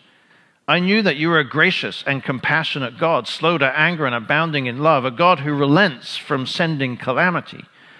Now, Lord, take away my life, for it is better for me to die than to live.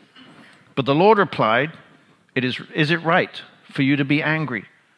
Jonah had gone out and sat down on a place east of the city. There he made himself a shelter, sat in its shade, and waited to see what would happen to the city. And when the Lord God provided a leafy plant, he made it grow up over Jonah to give shade for his head, to ease his discomfort. And Jonah was very happy about the plant. But at dawn the next day, God provided a worm, which chewed the plant so it withered. Then the sun rose. God provided a scorching east wind, and the sun blazed on Jonah's head so that he grew faint. He wanted to die and said, it would be better for me to die than to live. But God said to Jonah, is it right for you to be angry about this plant? It is, he said, and I'm so angry, I wish I were dead. But the Lord said, you have been concerned about this plant, though you did nothing to tend it or make it grow. It sprang up overnight and died overnight, and should I not have concern for the great city of Nineveh, in which there are more than 120,000 people who cannot tell their right hand from their left, and also many animals? So we can get the impression very easily from the whole story of Jonah as it's been told, chapter 1 through chapter 4, that this is more about God's graciousness towards Jonah than it is perhaps to God's graciousness to Nineveh. Jonah is back on track, and yet God is still pursuing him. And it's more than likely because God can see his heart. He understands how deep this problem goes. He always understands how deep these problems go. But first of all, let's take a look at Jonah's anger. The first kind of 4 verses of this chapter. It starts off by saying, but to Jonah, this seemed very wrong, and he became angry. And the word this in this is referring back to what was said at the end of chapter 3. The very final part, it says that God did not bring on them the destruction that he had threatened.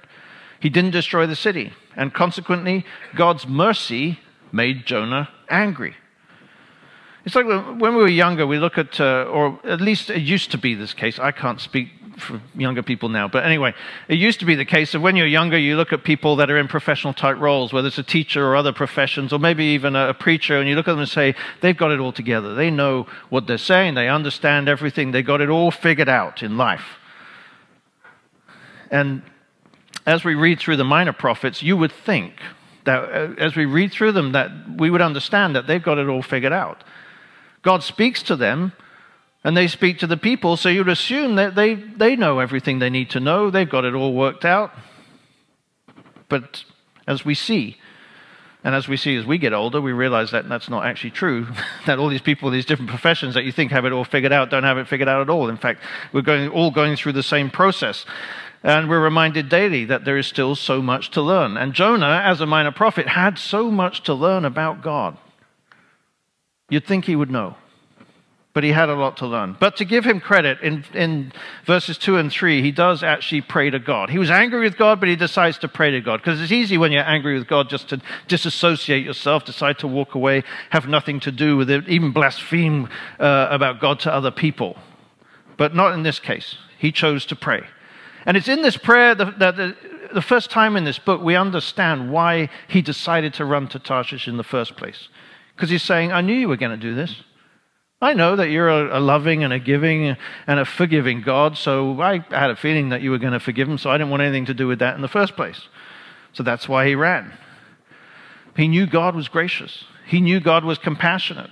And so Jonah had originally feared it had actually happened, and he was watching it play out, and God was, in fact, sparing Nineveh. But then he goes on to say, take away my life, for it is better for me to die than to live. And from this we can be sure that Jonah's anger is really running deep at this point. These are the words of a desperate person. These are the words of somebody who's very emotionally distraught.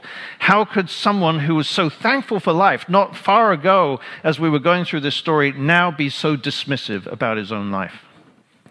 Let's take another look at comparison here for the purposes of seeing what Jonah's problem really was. Because there's another prophet who said very similar things to God, and that was Elijah.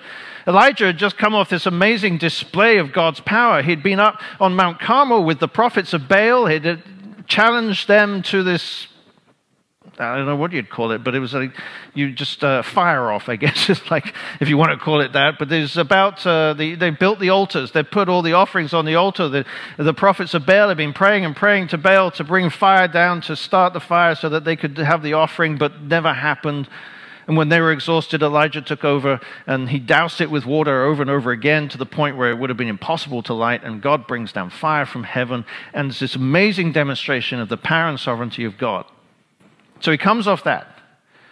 And then he hears that Jezebel was on this rampage and she was out to get him. And in 1 Kings 19:4, he says, he himself went a day's journey into the wilderness. He came to a broom bush, sat down under it, and prayed that he might die. I've had enough, Lord, he said. Take my life. I am no better than my ancestors. So what's the difference between Jonah's death wish and Elijah's death wish? Because God pursued Elijah as well. He comes to him and asks him twice, what are you doing here, Elijah? That's in verses 9 and 13. And Elijah answers that question twice, the same answer. In 1 Kings 19:10, he said, I have been very zealous for the Lord God Almighty. The Israelites have rejected your covenant, torn down your altars, and put your prophets to death with the sword. I'm the only one left, and now they are trying to kill me too. So Elijah wasn't despondent because of the grace of God. He was upset and giving up because of the sin of people. Elijah was upset because God's purpose was not being accomplished. Jonah was angry because it was. Elijah was thinking about the people and about God's cause. Jonah was just thinking about himself. God fed Elijah. He encouraged him by telling him he was not alone, and then he put him back to work. But God had another plan for Jonah. He had an object lesson for Jonah. He didn't take the life of either of those prophets because it was just not the right time. It was better off that they were alive than dead.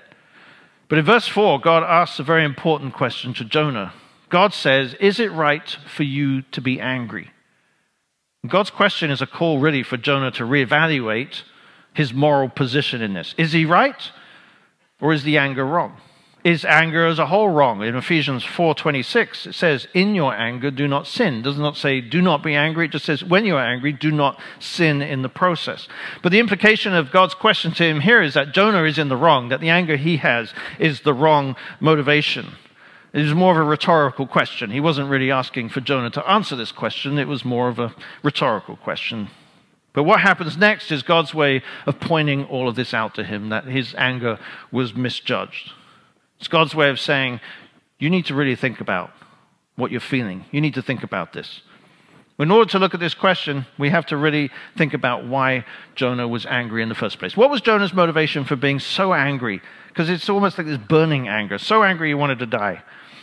And this question has really been put out there. There's a handful of answers out there, and commentators all over have different opinions about what it is that is driving Jonah's anger in the first place. But the first possibility is that he is such a patriot. His patriotism, his nationalistic spirit has taken over. He was a true patriot to the nation of Israel, and he had a true passion for it. That meant in his mind, any compassion against the enemies of Israel was just wrong. He thought that God's purposes were all contingent upon military defeat or God destroying them. And even now, in this day and age, there are many people, Christians, patriotic Americans, who think that it's the will of God that they hate the enemies of America. The only way to be patriotic is to hate those that are considered to be the enemy. But God loves every person, every nation, and every culture. It doesn't mean that he approves of their conduct. It does not mean that he approves of other religious activity or worshiping of idols. And of course, the most important thing to God is that they repent and they come into obedience of his will. But they have to have the ability to repent. They have to have the option to change, just as we do, and just as the nation, the Assyrian nation did through Nineveh. And yet Jonah cannot understand why God would show grace with people like that. Or perhaps his anger was so deep-seated that it came from hatred and racism of the people of Assyria. I mean, that could have been the case. The Assyrians were considered villains at the time in that culture. People hated them. There was long-standing and generational prejudice that came against the Assyrian people. And that could be a cruel master in our lives. It's very difficult to shake this generational prejudice against people. It's just because your parents did, your grandparents did, and so it just becomes something that we do. Not because we're bad people necessarily. It can still happen in the minds of good people. But it's difficult to break loose from its grip.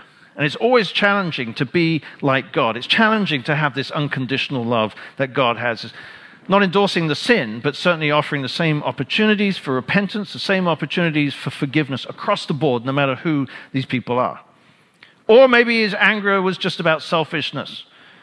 This third explanation for his anger certainly could make a lot of sense.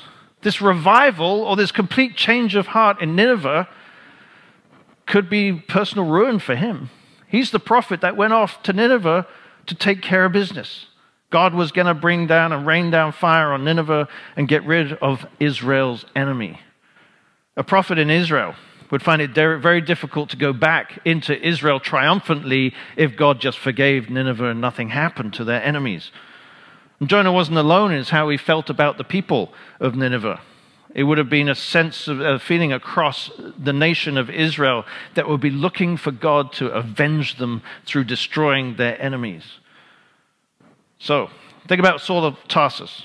Saul was heralded amongst his people as a leader until he started converting Gentiles, and then he became just as hated as they were.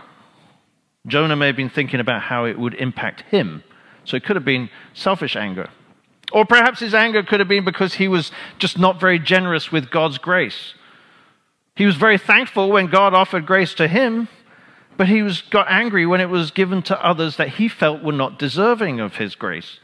Biblically speaking, this is not a very unique attitude across the scripture as we read it. The elder brother of the prodigal son also had a similar problem. He wasn't excited to see all the hoopla when his brother came back after his journey. He wasn't excited to see how quickly and how thoroughly his father forgave him. The Pharisees, as they were watching Jesus eat with tax collectors and sinners, they couldn't understand how he could associate with the people that were considered to be the enemy in that culture, the tax collectors and the sinners. And the workers who slaved all day in the fields and then watched as people came later in the day, but they still got paid the same amount as they did at the end of the day. But we have to remember that God has absolute sovereignty over his own mercy. We don't get to decide who God gives mercy to. We cannot be prejudiced against people that we don't feel are deserving. In Romans 9:15, Paul writes, or he quotes, I will have mercy on whom I have mercy, and I will have compassion on whom I have compassion. Further on in this passage, we see Jonah further outside the city. He sets up his little camp in a shady area, is waiting to see if God will change his mind. He's still hoping that God will change his mind. And while he's waiting, God provides for him a leafy plant to shade his head. It grew up quickly. If you thought the beanstalk in Jack and the Beanstalk grew quickly, well, this grew up very quickly to the height where it could shade his head. Again, this is God providing grace for him. Once again, as we can see, it was designed to ease his discomfort, as it says in verse 6. Absolutely, he knew what would make this materialistic and very selfish man very happy. And it worked because Jonah's response was he was very happy about the plant, but he was still angry about the circumstances. He was happy about the shade, but he watched for God still to destroy the city. He was hoping God would still change his mind again. His heart hadn't changed. And if we think about that for a second, it's, God knew exactly what would make this materialistic and selfish person happy. It would give him some shade that would briefly give him happiness, but it certainly didn't change his heart. And we do the same thing for ourselves right now. We look for little things that will make us happy. Jonah sat in his misery. He was briefly made happy by this plant shade, but his mood was still dark. And we try to fill our lives with things that will make us happy, and they do. Frequently, they make us happy, but often our mood remains dark. But the reality is that there's only one thing that will lighten our overall mood, and that is a trust in Jesus Christ for salvation. That is what, in the long haul, will provide for us the mood lifting, the joy that we need in our lives, because there is salvation through him. We're saved, Even if in the short term we have some discomfort, we are saved in the long term. And these idols in our lives that we replace God with become like this leafy plant, very pleasant for a little while. They make us happy for a little while, but it's fleeting.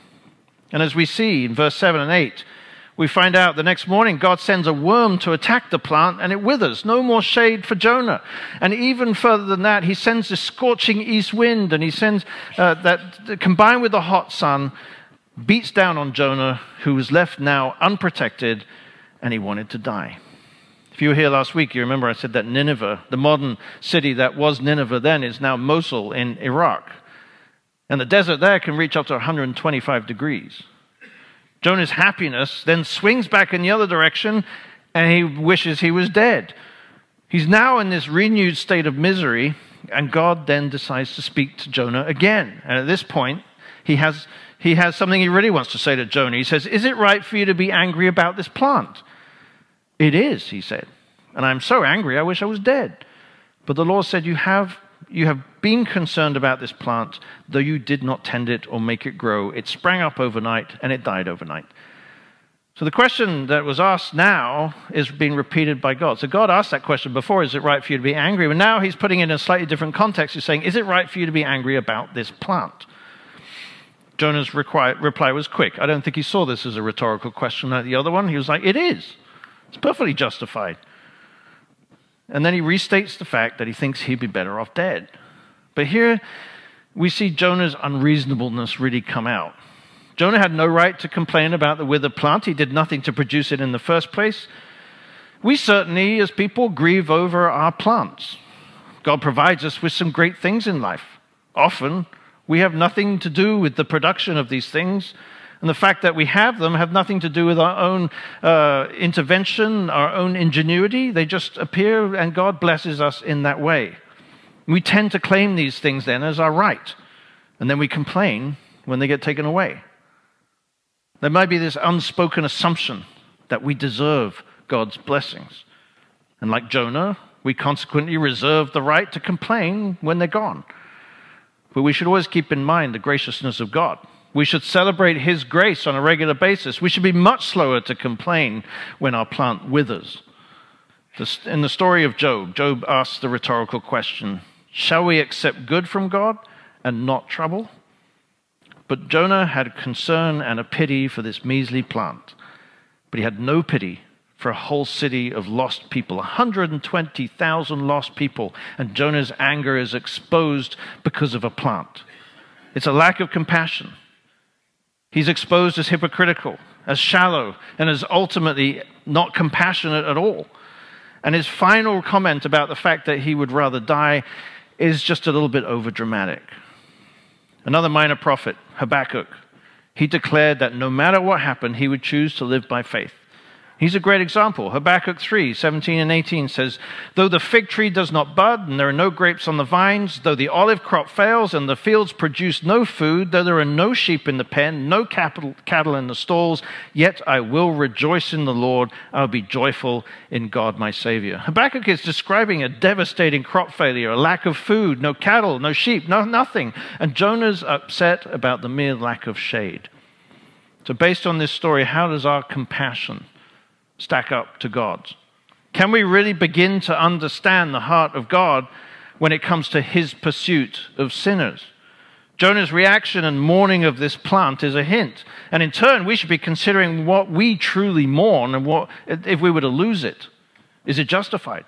Is our mourning a reasonable thing to mourn? Because God mourns for the sinners more, the lost people, more than what we could possibly mourn for. If we can begin to relate to God's feelings, if we can begin to see what God is saying to Jonah, then if we lose our home, if we lose our air conditioning or our wealth or our possessions, or if we lose our comforts, we tend to have pity for ourselves, but we don't have pity for people that never had access to those things in the first place. We never feel pity for people who have never heard the hope of Jesus Christ. They don't have the future that we have. We never feel pity for people who have given up on God because they feel like their sin just runs too deep and they can never come back. But Jonah was more concerned about his own comfort and how he will look to his own people and how unfair it seems that they can have and be given what he has already been given, and that is forgiveness. He's sometimes referred to as the sulking servant. We should also be considering the impact that the story should have on us. When we look at this story, it's about grace and compassion, not just for the people of Nineveh, but certainly for Jonah. And as followers of Christ, it's our call in our life to mirror the examples that we see in Scripture. Not so much the example of Jonah, but the example that God is trying to impress upon Jonah. So we should be trying to mirror those sorts of things. And so, out of that, we can mirror compassion towards the people that are not like us. We should give more latitude to others. True compassion provides time to the lost so that we can give an opportunity for them to hear God's truth and come to repentance. Jonah should have been in the city with all of those sinners rather than sitting outside waiting for God to change his mind and burn up the city. He was under a shady plant. He was happy for a brief moment. We can't be stingy with God's grace. God's words are for everyone. We need to be the tools to take it to them. God's compassion should always be on display with his people. Jesus told this a parable in order to reinforce that. In Matthew 18, we read a parable that definitely outlines exactly how we should act as Christians when it comes to compassion and forgiveness. In Matthew 18:21, it starts off just by saying, Peter came to Jesus and asked, Lord, how many times should I forgive my brother or sister who sins against me? Up to 7 times? Jesus answered, I'll tell you, not 7 times, but 77 times. In some versions, it says 70 times 7. And before we get to the parable, Jesus didn't literally mean 77 times, and then on the 78th time, you're like counting and go, you're out of luck now. Not forgiving you this time. He just meant a really high number. A much higher number than you should possibly need for any one occasion to forgive anybody. But the parable goes like this. It says, therefore the kingdom of heaven is like a king who wanted to settle accounts with his servants. As he began the settlement, a man who owed him 10,000 bags of gold was brought to him, and since he was not able to pay, the master ordered that he and his wife and his children and all that he had be sold to repay the debt. But at this, the servant fell on his knees and begged him. He said, be patient with me, and I will pay back everything. The servant's master took pity on him, canceled the debt, and let him go. But when that servant went out, he found a fellow servant who owed him 100 silver coins. He grabbed him and began to choke him. Pay back what you owe me, he demanded. But his fellow servant fell to his knees and begged him. He said, be patient with me, I will pay it back. But he refused. And instead, he went off and had the man thrown into prison until he could pay the debt. When the other servants saw what had happened, they were outraged. They went and told the master everything that had happened. The master called the servant in. You wicked servant, he said. I canceled all of the debt of yours because you begged me to. Shouldn't you have mercy on your fellow servant just as I had on you? And in anger, his master handed him over to the jailers to be tortured until he could pay back all that he owed. This is how my heavenly Father will treat each of you unless you forgive your brother or sister from your heart. Jonah had been forgiven. But he chose not to accept the forgiveness of the people that he had gone and spoken to. Jonah had been forgiven for his intentional disobedience. But now he couldn't handle God forgiving ignorant disobedience. Because it was ignorant disobedience. The people of Nineveh were not followers of God.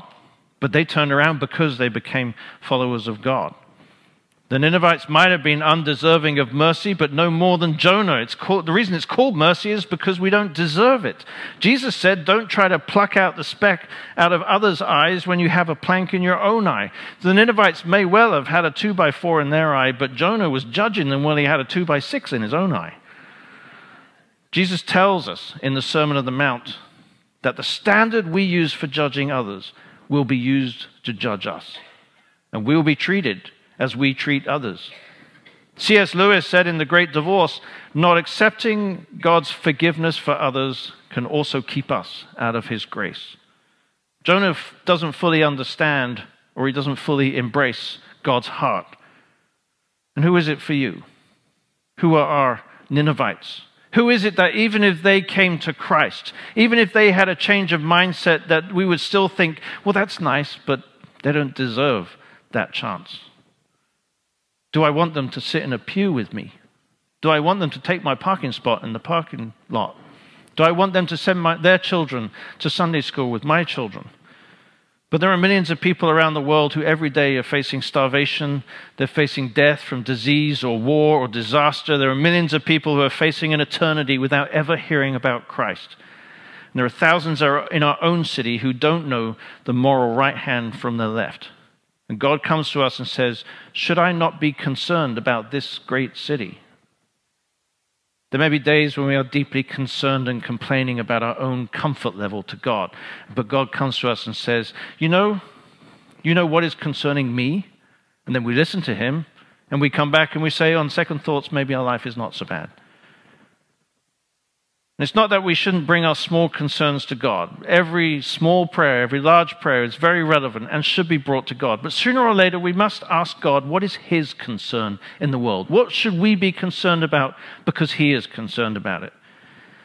And as Jonah draws to a conclusion in 4:11, he says, and should I not have concern for this great city of Nineveh, in which there were more than 120,000 people who cannot tell their right hand from their left, and also many animals? This is how the book ends. It ends with a question mark. Jonah had no answer because God's logic is absolute. But maybe it ends this way because this is a question that should be asked again and again in every generation across the ages. Writer John R. Damola writes, there is no finer close in literature than this ending. The divine question, should not I have pity, remains unanswered. Its echoes are heard still above every crowded haunt of men. Above the stir and din and wickedness of the infinite compassion is still brooding. A question that goes on and on into the ages. The ending may seem a bit abrupt. It may seem unresolved. We might like to know how Jonah had responded, but it's not really important that we know what he did or what he said at that point. Jonah's missing final answer isn't an oversight. It's not a result of us lacking the last page of the manuscript. Jonah is not the main character here. God is. And we're left with this intentional, powerful statement about God's grace. Rather than show us Jonah's response, God invites us to respond. It's an open question to us. We will show compassion or we'll run away from our responsibility. As Christians, we are compelled to care. God didn't hang up on Jonah. Do we hang up on God when he doesn't fulfill our own expectations? Jonah is an interesting and on the surface quite a fantastical story as part of Scripture, but it has some very serious and deep underlying subjects for us to really chew on as believers in Christ. And as Christians, we should pull some of these applications from its chapters. It's a rich environment to do just that. It could be that we pull from it that the fact that we cannot run, that we cannot hide, that God is there all the time, that spiritually we may be absent, but physically we can never distance ourselves or put distance between us and God. Or it could be that we pull out of this that the fact that God never wastes an opportunity in a moment, that even though Jonah was thrown overboard in the middle of a big storm, God showed those pagan sailors his power and his sovereignty over nature, and they worshipped him.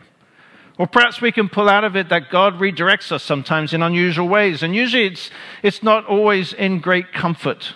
Being in the belly of a fish for 3 days is not a very comfortable way to be redirected, but it worked, and it got his attention.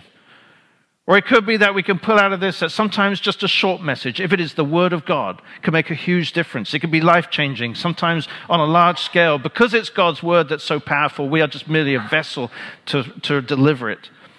Or maybe it's the fact that even when we don't agree with God, we should still pray. We can be angry with God, but we should still pray. Because when we pray, we often find a change of heart. When we pray, we often find a change of perspective. And it's how we pray that's important. Let me close with this story about 3 ministers who were talking about the way that we should pray, the right position that we should pray in when we pray to God. As they were talking, there was a telephone repairman working in the background on the phone system, and one minister said that he felt that the key to praying was the hands. He said he always put his hands together, pointed them upward in a form of sort of symbolic worship. The second suggested that real prayer could only be done when you're on your knees. And then the third minister suggested that they were both wrong and that the only position that could possibly be used to pray to God that was worth its salt in any way was to lay on the floor face down and pray to God that way.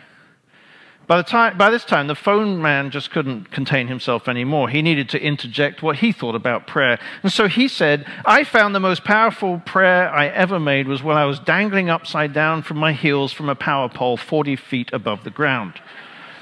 And I think that the most powerful prayer that Jonah ever prayed was in the belly of a fish, when he found himself in a circumstance where he felt he really needed to change it quickly. And so we have to think about how we pray for the Ninevites in our lives.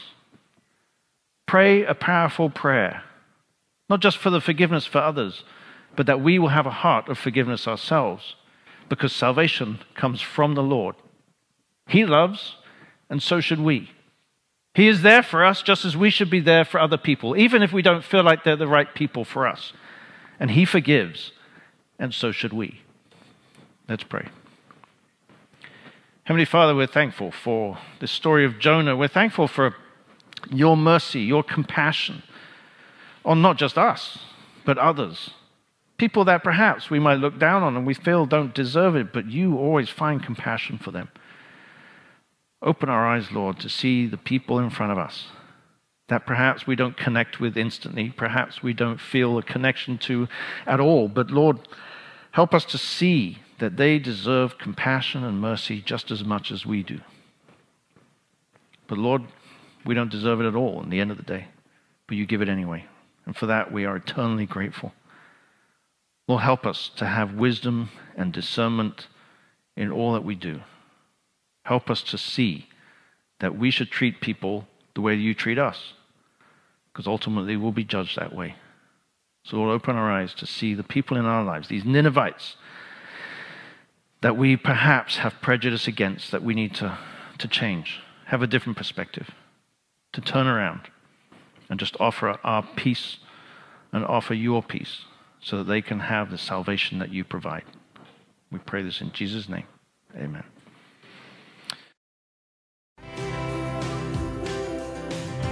Thanks for joining us today. We invite you to join us in person next week at any of our services, 8, 9:30, or 11, or join us online again at 9:30. New Hope is a church for the entire family. We have ministries for all ages. During our 9:30 and 11 o'clock services, our children's ministry welcomes all kids, infants through 6th grade, and our student ministry has its own engaging service at 11 o'clock specifically for your junior high and high school students. We'd love to get to know your entire family. You can find out more about New Hope and all the different events and classes that go on throughout the week on our website or on social media. If you have any questions about New Hope or would like to take the next step in your faith, reach out to us by phone or email or stop by the church office.